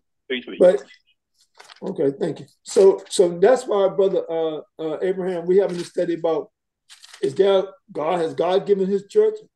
What is the identifying mark of God's church? And so therefore, when we understand that, and as a matter of fact, I don't want to, I maybe shouldn't say this, but I have to say it, is because of the fact is, the only way through God is through Jesus. If anybody teach any other thing other than Christ, Jesus, he's not of God. And so therefore, like you said, the prophetess or prophet always point you back to God, always point you back to the Bible. Always, that's why we're going to look at identifying marks of a prophet. They must keep the commandments of God. As a matter of fact, let's go to 2 Chronicles 20:20, go right to it right now. Let's go to 2 Chronicles 20:20. If the Seventh in the church had done their job, and not been cowards and told the people about the prophet of God, we won't have these problems we're having now. We are lied to our people. We have told our people, and we'll downplay the prophet. So that's why the world said, well, all of us are the same. We're all waiting for Jesus. Yes, we're all waiting for Jesus. But God said, I will give you a prophet the last day to show you a more perfect way. Only difference between us and other churches, other than the Sabbath and eating healthy. Some of the Sunday churches, people eat healthy too. They vegetarian, they eat clean diets, cleaner than some of us do. But they don't have a prophet because they're not keeping the 10 Commandments of God. And God's word says in Genesis to Revelation, if you keep my 10 Commandments, I will give you a prophet. In Revelation 19:10 say, here's the place of the saint. The true prophet of God, those who have the spirit of prophecy. It ain't but one church in the whole world that claim to have the spirit of prophecy. One, only one. You would think everybody else say, we have the spirit of prophecy. Only one church. She wrote more books than anyone other than Shakespeare. And she had a 3rd grade education. She wrote about the diet. She wrote that how cheese will cause cancer, how secondhand smoke. She said the smoke that the one uses She said the air that one breathes from the tobacco user will cause cancer. She used the word disperse with me. If you look despair, it means cancer when you look that word up. She said she saw a time when we would have to be buying water, brothers and sisters. But so God is giving God, I see here, Brother Abraham. So God has given his church two identified marks. One mark is to keep the commandments, God, and I give you a prophet. No commandments, no prophet. Brother Abraham, go ahead as we go to 2 Chronicles 20:20. Go ahead, Brother Abraham. Yes, sir. So just the reason why I had a question, because I did some of the research, and I found that the reason why I said this, because all the stuff that you guys talked about when it pertained to Ellen G. White, the other worlds, I had read in the book of Enoch and other writings as well. So when I looked online, it mentions Ellen G. White as the plagiarist. So Right. I don't know why that's the case, but if you know what a plagiarist is, it is one who takes the writing, the intellectual property of another individual, and then spins it and takes it as their own. Well, you know So, what? Matthew, Mark, Luke, and John all plagiarists. Paul all plagiarists. Peter all plagiarists. No, sir. This is like in terms of like direct writing. Plagiarizing would say, oh, word for word, this would match what that other person would say. Have you not read Matthew, Mark, Luke, and John? They all almost say the same thing and just a little difference. They're plagiarists. If that's your definition of plagiarist, Peter plagiarist. Brothers and sisters, listen, God, listen, brothers and sisters, that's the beauty of God's word. When all God's prophets are in line, they will continue to enhance and build upon what the other person says. Yes, sir. We all are plagiarists in that case, because what I'm telling you, everything I said, I'm a plagiarist. I spoke my Bible, I'm speaking my words. Yes, sir. But the only problem with saying about the gospel and like the ones who wrote the gospel, they didn't have the internet to research or resource. So I didn't know that Luke, or I didn't know that during that time, it was not widely accessible. Think about it. When did the printing press come about? Long after. So if you're thinking about it, these writings weren't always accessible. So let me ask you a question. Readily accessible and convenient to everyone. So to say that, Ellen G. White had a whole database to contrive her writings from, if someone was saying she was a plagiarist, that would make sense to me. Let me ask you a question. That person who said that, ask that person, is Donald Trump an insurrectionist? Ask that person, is Nixon a crook? Ask that person, is Barack Obama an American citizen? Ask that person, is Joe Biden the Pope? People can say anything on the internet, but when you listen, if you are repeating truth, praise be to God, you can be a plagiarist all you want to. Maybe somebody may read your writing, may not read somebody else's. But brothers and sisters, when we say a plagiarist, and when we say we're a plagiarist, we got to understand what it means. Like I said, Mark, Luke, James, and John, and Paul, and John, all them plagiarists, because they all, Daniel, matter of fact, Jesus is a plagiarist, if you want to look at it that way, because he spoke about Daniel's writings. If you want to, so brothers and sisters, let us be mindful of who says these things. And again, if it's truth, praise be to God. If it's not truth, throw it out. I don't mind a plagiarist. If they taken anything, because we all take the word of God as our own, so we're plagiarists. When you say something, you're not speaking your own words, you're speaking whose words? God's words, Jesus' words. So the definition of someone who's smarter than the prophet is a plagiarist. So hey, if I want to be a ventriloquist or a plagiarist or a dummy, because I want to say everything Jesus said to the T. I take it as my own, because his word becomes me and I become his word, and we must become one with the Father, one with the Son, one with the Holy Spirit. And when persons start deviating from something that's not there, they're they're far from being a plagiarist, but they're apostatized. But brothers and sisters, make no doubt about it, God's word stands sure. And again, if someone wrote, was she a plagiarist? If he wrote in 1901, who wrote it? Matter of fact, ask that person who wrote about 9/11 in 1901. Who else wrote about that? Who else wrote about how cheese would cause what it caused to their health? Who else wrote about when people were saying, brother, that smoke cures the ear aches, and she would say no to the tobacco user. The air that one breathes from the tobacco user called disperse. Dysphagia, which is cancer. Dyspepsia. Where did she get that from? Did she plagiarize that? Brother and sister, again, God, hold on for a minute. God has always had a prophet when they kept the 10 Commandments, always. But the people are so, and you know what? The 7 of them in the church, you know, and sometimes I read the Spirit of Prophecy, and especially at Maranatha, and I have to change some of the scriptures they have taken out of God's word. And the Bible says, anyone take away from God's word, he'll take them out of the book of life. And anyone that add to the God's word, they'll add to the plagues in this book. Brothers and sisters, again, we haven't been in church. I'm not talking about the Baptist Pentecostal. I'm talking about our church. We have done God disservice. We should be ashamed. We are just like the Jews. We are following the same steps. Whoa. Brother MK, you mentioned that Ellen G. White's writings, it coincides with the Bible and it points back. It kind of circles back to the first question. How does this correlate to 7 days making them to heaven? We still haven't kind of gotten to that. Like I said, tomorrow we're going to deal with it. We'll go back to that. We're going to go back to that tomorrow. We break that down. Brother Wayne broke it down from years a day. But you asked about minutes. I said, well, let me do the minutes. I haven't done the minutes. I've done the days, years, and hours and weeks. But we'll go back to that. But let's I'd like to make one comment. Hold on for a minute, Brother Ken. Brother Tony, then Brother Ken. There's a whole lot. But here's the thing I was going to say that, you know, I never believed in Ellen White as a prophet. I did do my research, just like so many of you all have done. And I saw the things that were mentioned, and I looked into it. But here's the other thing that I also discovered, that they also have the story of Jesus Christ in Tammuz. The philosophy all around the world, you can find the story of not so much Christ, but some goddess or God that came through the same process of a virgin birth. But it's not talking about the creator God. It's talking about... They're false gods. Yeah, but the story has always been there. But the story derives from my understanding, from the Bible.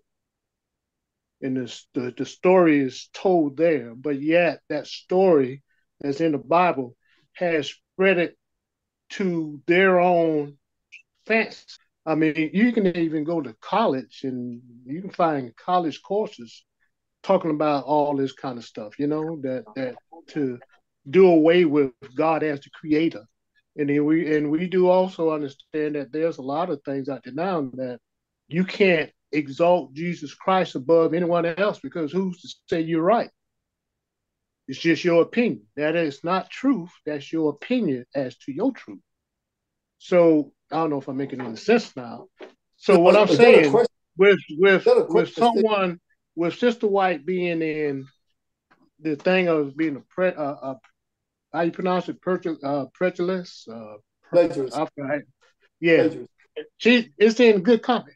If it wasn't, you know, just like Walter Weiss used to say, if you come into a church that is rotten, foul, don't have things going on, then you're in the right place. And so many times those that say Seventh-day Adventists the perfect church. No, it's not the perfect church. It's God's church, but yet at the same time, it's foul. We're rotten. We're the worst of the worst. We're not the best of the best. We're the worst of the worst. And if Ellen White is a prophet for this church, for me, it kind of lines up. All right, Brother Ken, go ahead. I heard you saying a lot, Brother Bowers. I can't consider it the worst of the worst, but I may have misheard you. The 2 points I want to make is Brother Abraham, with respect to a prophet. You know, I think, you know, prophets have always had and will continue to have, I believe, problems amongst their people. For example, when you look at Moses and his life, he was the leader and the chosen one to give insight to the people. And we can see from the word of God that his own people turned on him and criticized him when he had a direct relationship with, it was getting information from God in order to lead the Israelites out of Egypt. So if you find something online that's going to be critical of Ellen G. White or anyone else, you have to take that with a grain of salt because a prophet is going to be criticized, like anyone else. So I suggest you not use that as the measuring stick because you don't know the source of that. That person could have been, very very likely was working on Satan's behalf to discredit that person.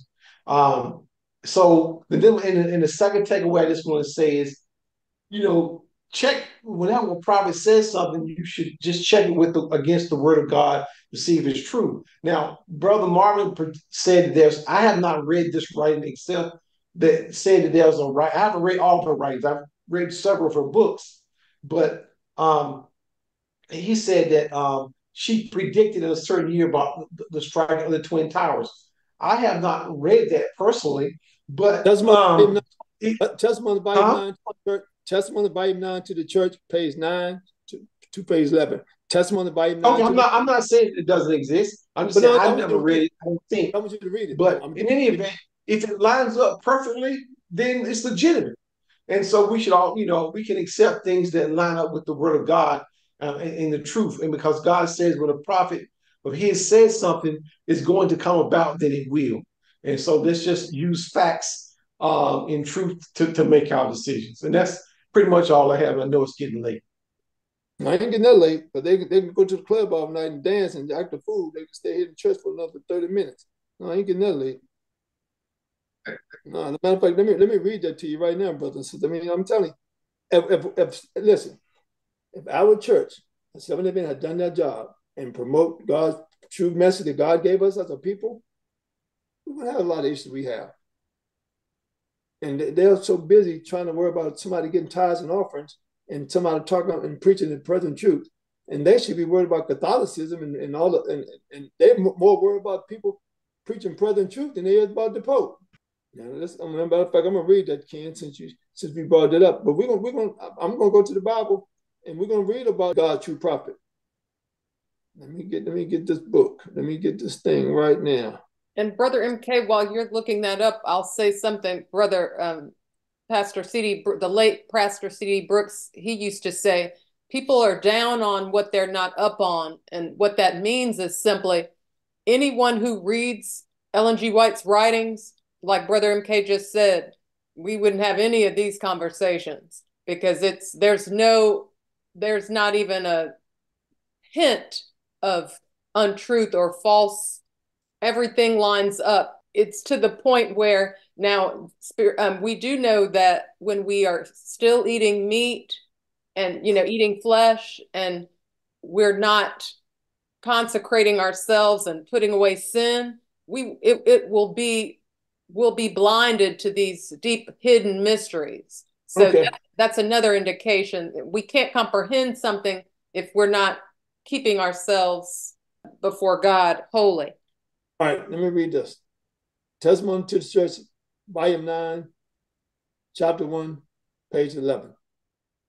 Now, this person who said that plagiarized, I don't know who did she plagiarize? I want to see I need to know that if you can find that person who did she plagiarize, I want to read that writing. And I'm see if they wrote about this. She says, on one occasion, when in New York City, I was in the night season, called upon to behold buildings rising story after story towards heaven. These buildings were wanted to be fireproof. As a matter of fact, let me show it. And you can Google this.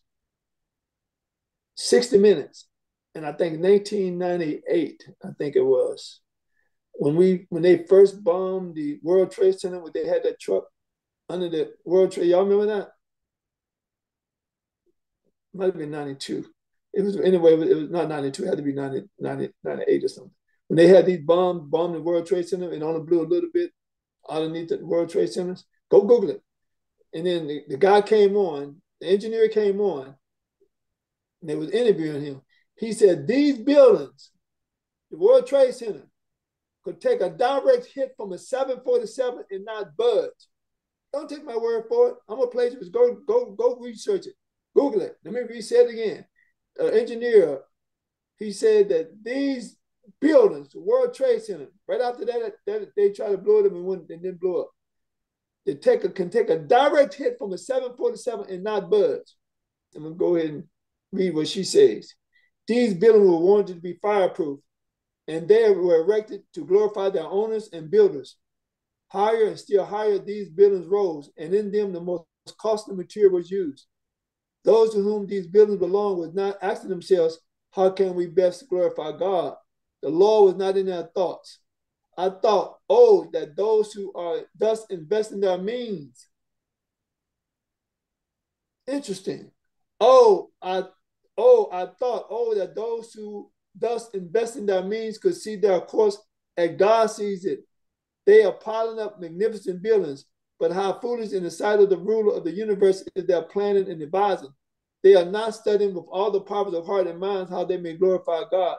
They have lost sight of this, the first due to man. As these lofty buildings went up, the owners rejoiced with ambitious pride that they had money to use in gratifying self and provoking the envy of their neighbors. Much of the money that they thus invested has been obtained through exaction, through grinding down the poor. They forgot that in heaven an account of every business transaction kept, every unjust deal, every fraudulent act is there recorded. The time is coming when in their fraud and insolence, men will reach a point that the Lord will not permit them to pass, and they will learn that there is a limit to the forbearance of Jehovah. Listen to this. Here it is.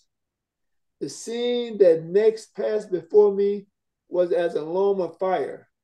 Men looked at these lofty and supposedly fireproof buildings and said, they are perfectly safe. They said that.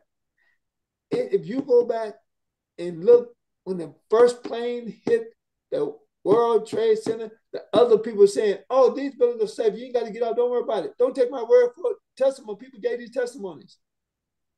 But these buildings were consumed as if made of pitch. Listen to this.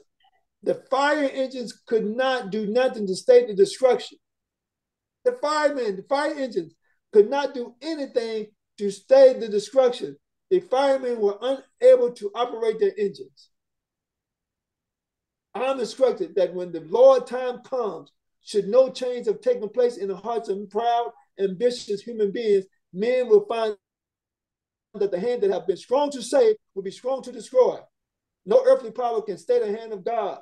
No material can be used in the erection of buildings that will preserve them from destruction when God's appointed time comes to send retribution on men for their disregard of his law and for their selfish ambitions.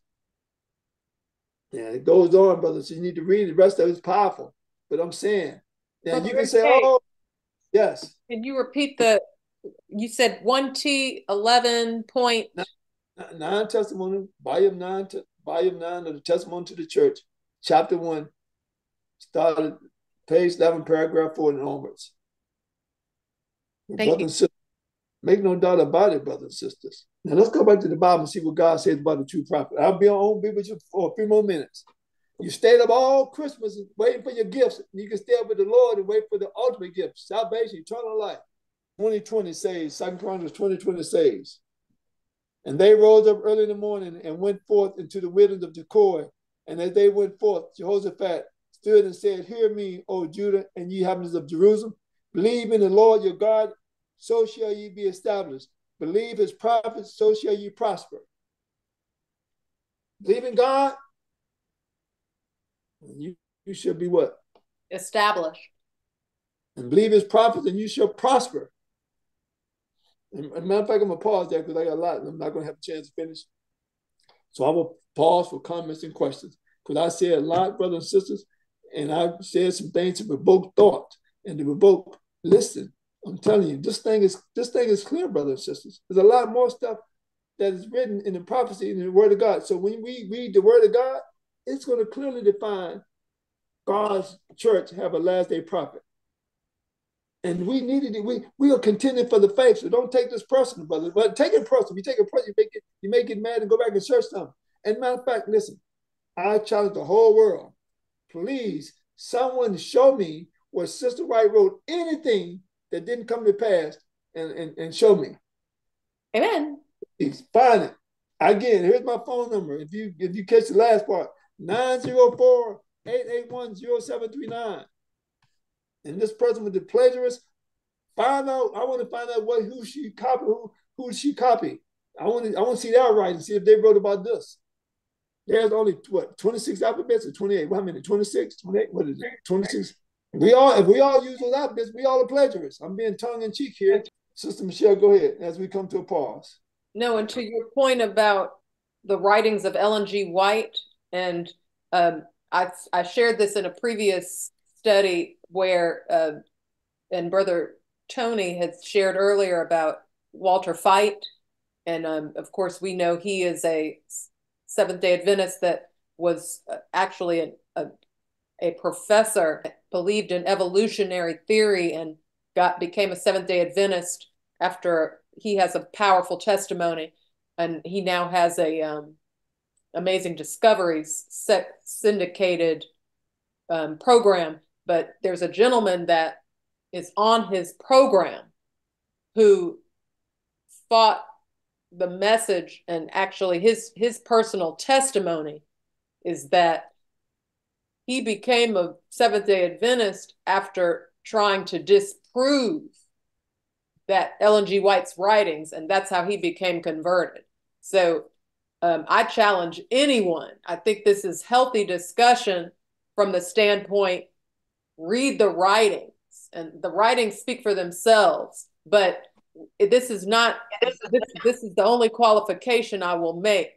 This is not a regular book that we can go and pick up from check out of a library and sit down and read with popcorn and, a glass of.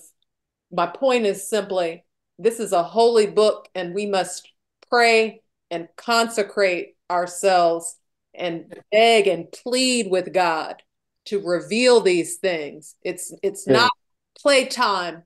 This is not something to, that we're trying to philosophize. This is life and death.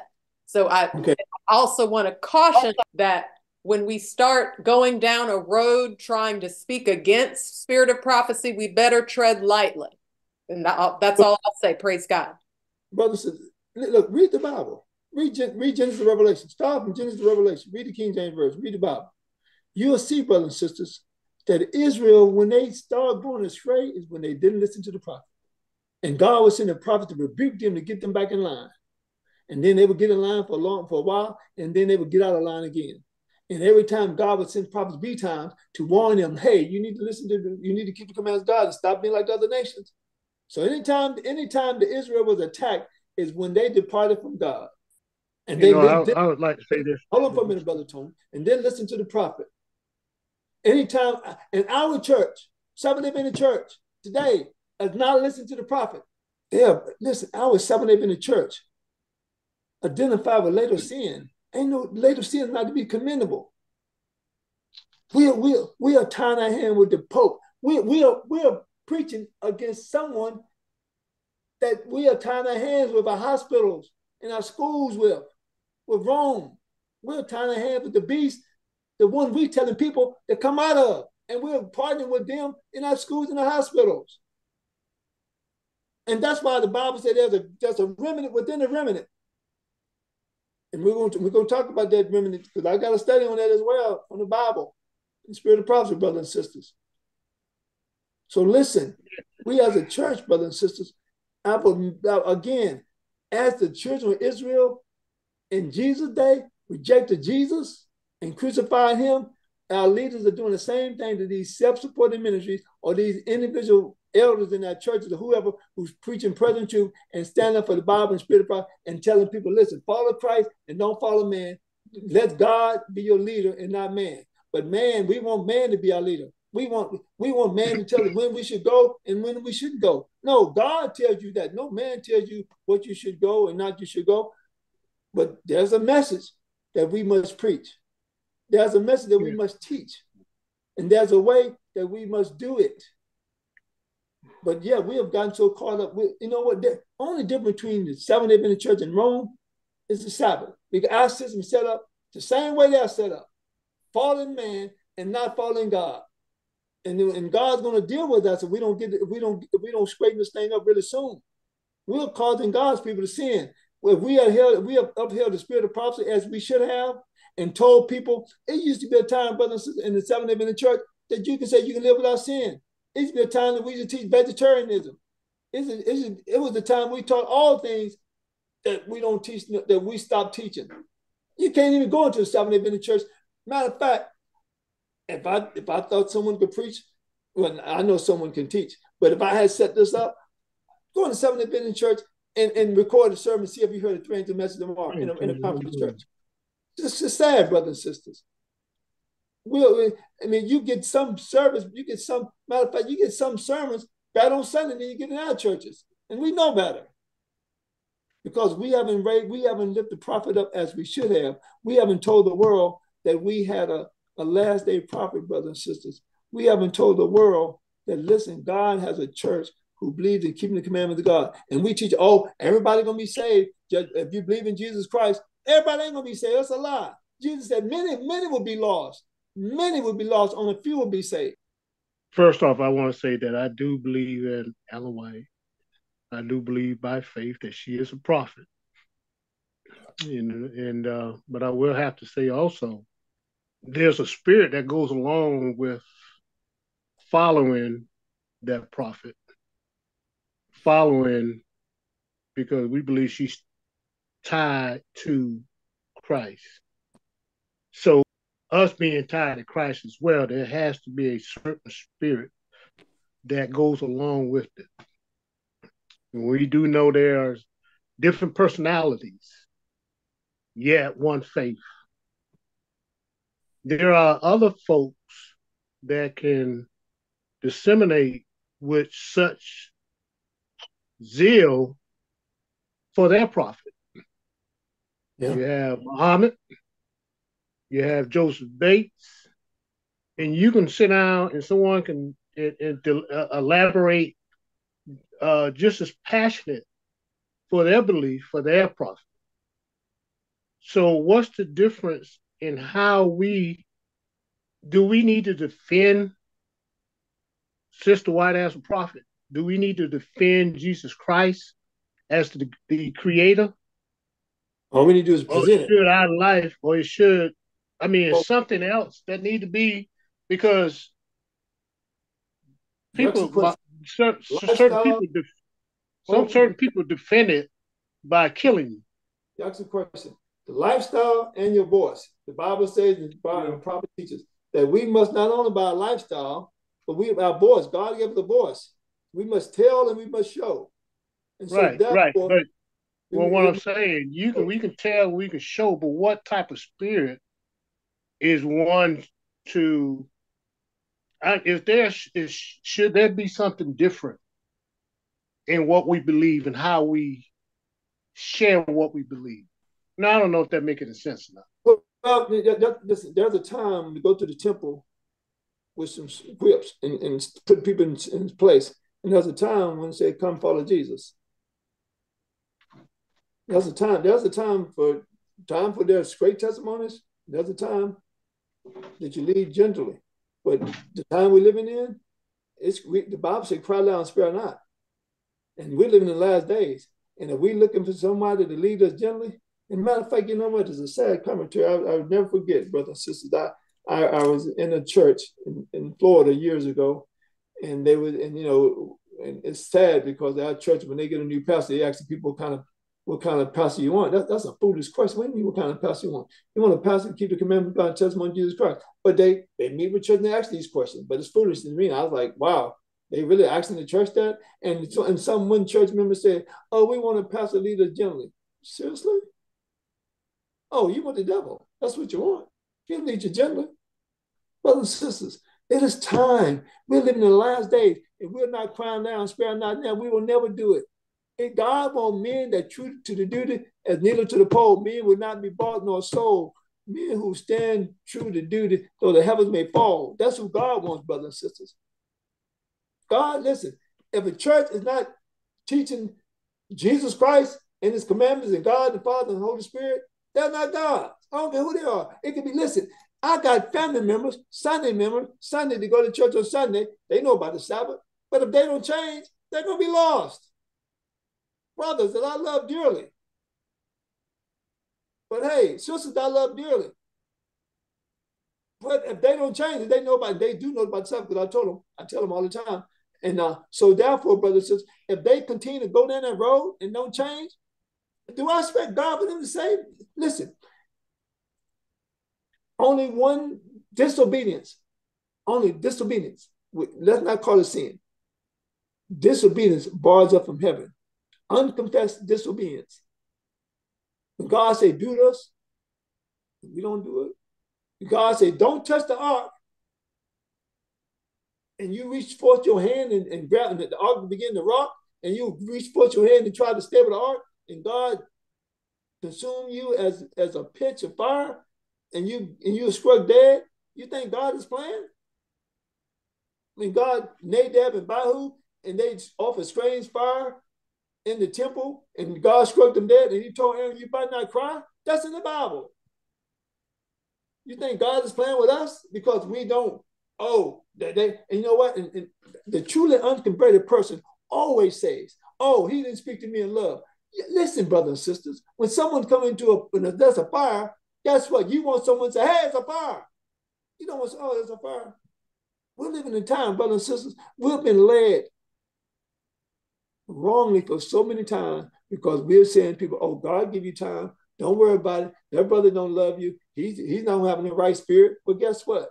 You got to be worrying about what he said and not what spirit he has, and pray for him that if God, because God may have had him to say hard things. The spirit of prophecy says, the Bible teaches that when you know what, brothers and sisters, when the prophet showed up, they thought they was going to die.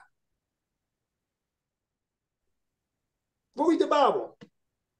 When the prophet showed up, they thought judgment was coming. Because it was. Because God had dealt with him so long, and the prophet came and said, listen, this is the last warning. Look at Nineveh. God told Jonah, hey, go to Nineveh. And Jonah didn't want to go. But guess what happened? When Jonah went, the people said, listen, everybody's going to fast. The mule, the donkey, and everybody. We have sinned against God. Let us fast. Brothers and sisters, God, listen, we living in the last days. It's not time for us to worry about how somebody's speaking to me. Really, you care about, I guess if they tell you, you got $1 million, would you care? If they said that to you, you don't care about that. You got a brand new car, you got a car, I got a car. And you can yell and scream and yell at you. You won't care about that. But as soon as somebody tell you to put away sin and let's do what God said do, you don't say it in love, don't say it in the right spirit. Well, guess what?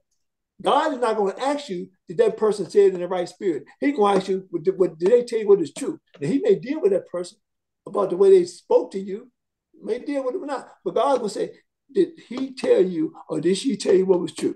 Well, Lord, but he didn't say it in the right spirit. But was he truth? It ain't about what someone said, about is it truth. But that person that can say it could be lost because of the way they say it, because of the way they say it, because of what they exert. That's right. So what I'm saying, the word of God is true.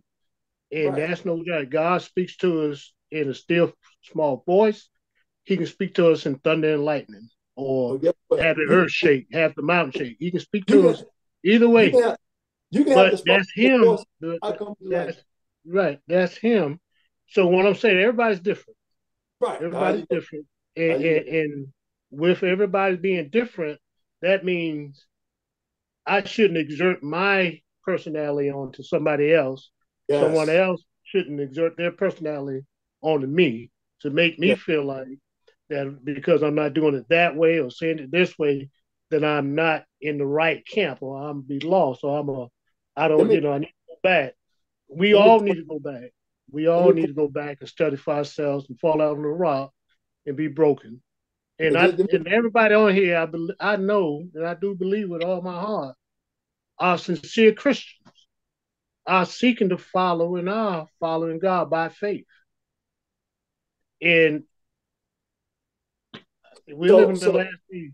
We are living in the last days. So if that's the case then, Brother Tony, then the words should never come out of your mouth nor my mouth then, oh, we should speak in love. That should never come out of our mouth. If everybody's different, well, you can't say that because the Bible said faith, love, and hope, and out of these three is love. So you can't do away with the love. And if the love is love should be a, love shouldn't be any and everything is distorted. But God said, I am love. So that's the thing where you got to hold on to. So let me ask you a question. Real quick, hold on. Let me see, we come to pause. When Jesus called the Pharisees hypocrites, vipers, do you think he loved them when he said that to them? Yeah, he did. Yeah, if I call you hypocrite, if I call you hypocrite a snake, would you love me? Would you think I love you if I call you that? I call people hypocrites. No, I'm and I that call somebody to the face that they're being a hypocrite. But that doesn't mean that I can be hard. We all can be hard. We can all get straight to the point. I want you to let you know. So it ain't so much. To say, listen, hold on, so we can pause. Brothers and sisters, we can never say what's in somebody's heart because the way somebody say something. You may think a person don't like you for the way they say things. The people who really speak harsh to you is the one who 9 times out of 10 are the ones who really love you. The people who don't love you really they're not. Look at the Bible. It's gonna say, oh, smooth things. Oh, you got time. Lord understands. Listen, no. The Lord understands all things. But what I do want to say, brothers and sisters, whatever we do, let the Lord lead us and guide us to all truth and teach others as well. Not only by our words, but by example, as we possibly can. Amen. That's the gospel, brothers and sisters. And so we need to uphold the commandments of God and testimony of Jesus Christ and teach the world so and teach our church so. Because we all trying to make it to heaven. I know I am. And I know I have a struggle every day, brothers and sisters, but I'm not going to give up. I'm not thinking about how you talk to me, and I'm not thinking about what you do to me. I'm only thinking about how I treat you and how I deal with you. And that I'm telling you that all the gospel that God tells me to give you. And if you don't like the way I said, you can call me back and say, Brother Jones, I don't think you said that in love. And then I would ask you, how do you know what's in my heart? And then you would say, I don't know. So then I'm going to say that you probably need to be corrected. So therefore, brothers and sisters, I'm saying that each one of us, I hope, love each one of us enough to be honest with each other and tell each other the truth. And whether we do, and listen, it's only, brothers and sisters, only what we do for Jesus will last. Only what we do with Christ will last. Now, listen, I don't talk to the world like this. And when I talk to other people that are not of our faith, I don't talk like this. I talk totally different. But when I'm dealing with our brothers and sisters, when Jesus dealt with the Israelites and the Pharisees, he was direct with them. It was because they knew better. We as 70 minutes, we know better. We know better. But they didn't get on. It seemed like the time that prophets came into play was because God wanted to chastise them. And that's not the case. God was continuously trying to divert something. The Bible said those who love be chastised. So what if they said? Give me an example. Give me an example when the prophet came to the children when they wasn't doing wrong. Give me an example when God sent it. When they were doing good, that was all fine. But when they got a hand, God sent them to correct them, say, look, to warn them. And you can say chastise and warning. It's warning, brothers and sisters. It's warning. And we should thank God for warnings. God sends warnings all the time. And let's not minimize that. If you look at the word, the children of Israel stayed out of line. I mean, trust me, like us, we stay out of line. And God constantly had to give the prophet, get us back in line. That's the love of God. Praise God for that. Right. Let's not lessen that lesson that God trying to. Any more questions or comments, brothers and sisters, before we pause to the morning? I got a comment. Go ahead. We know, first of all, we know that we should speak evil of no man.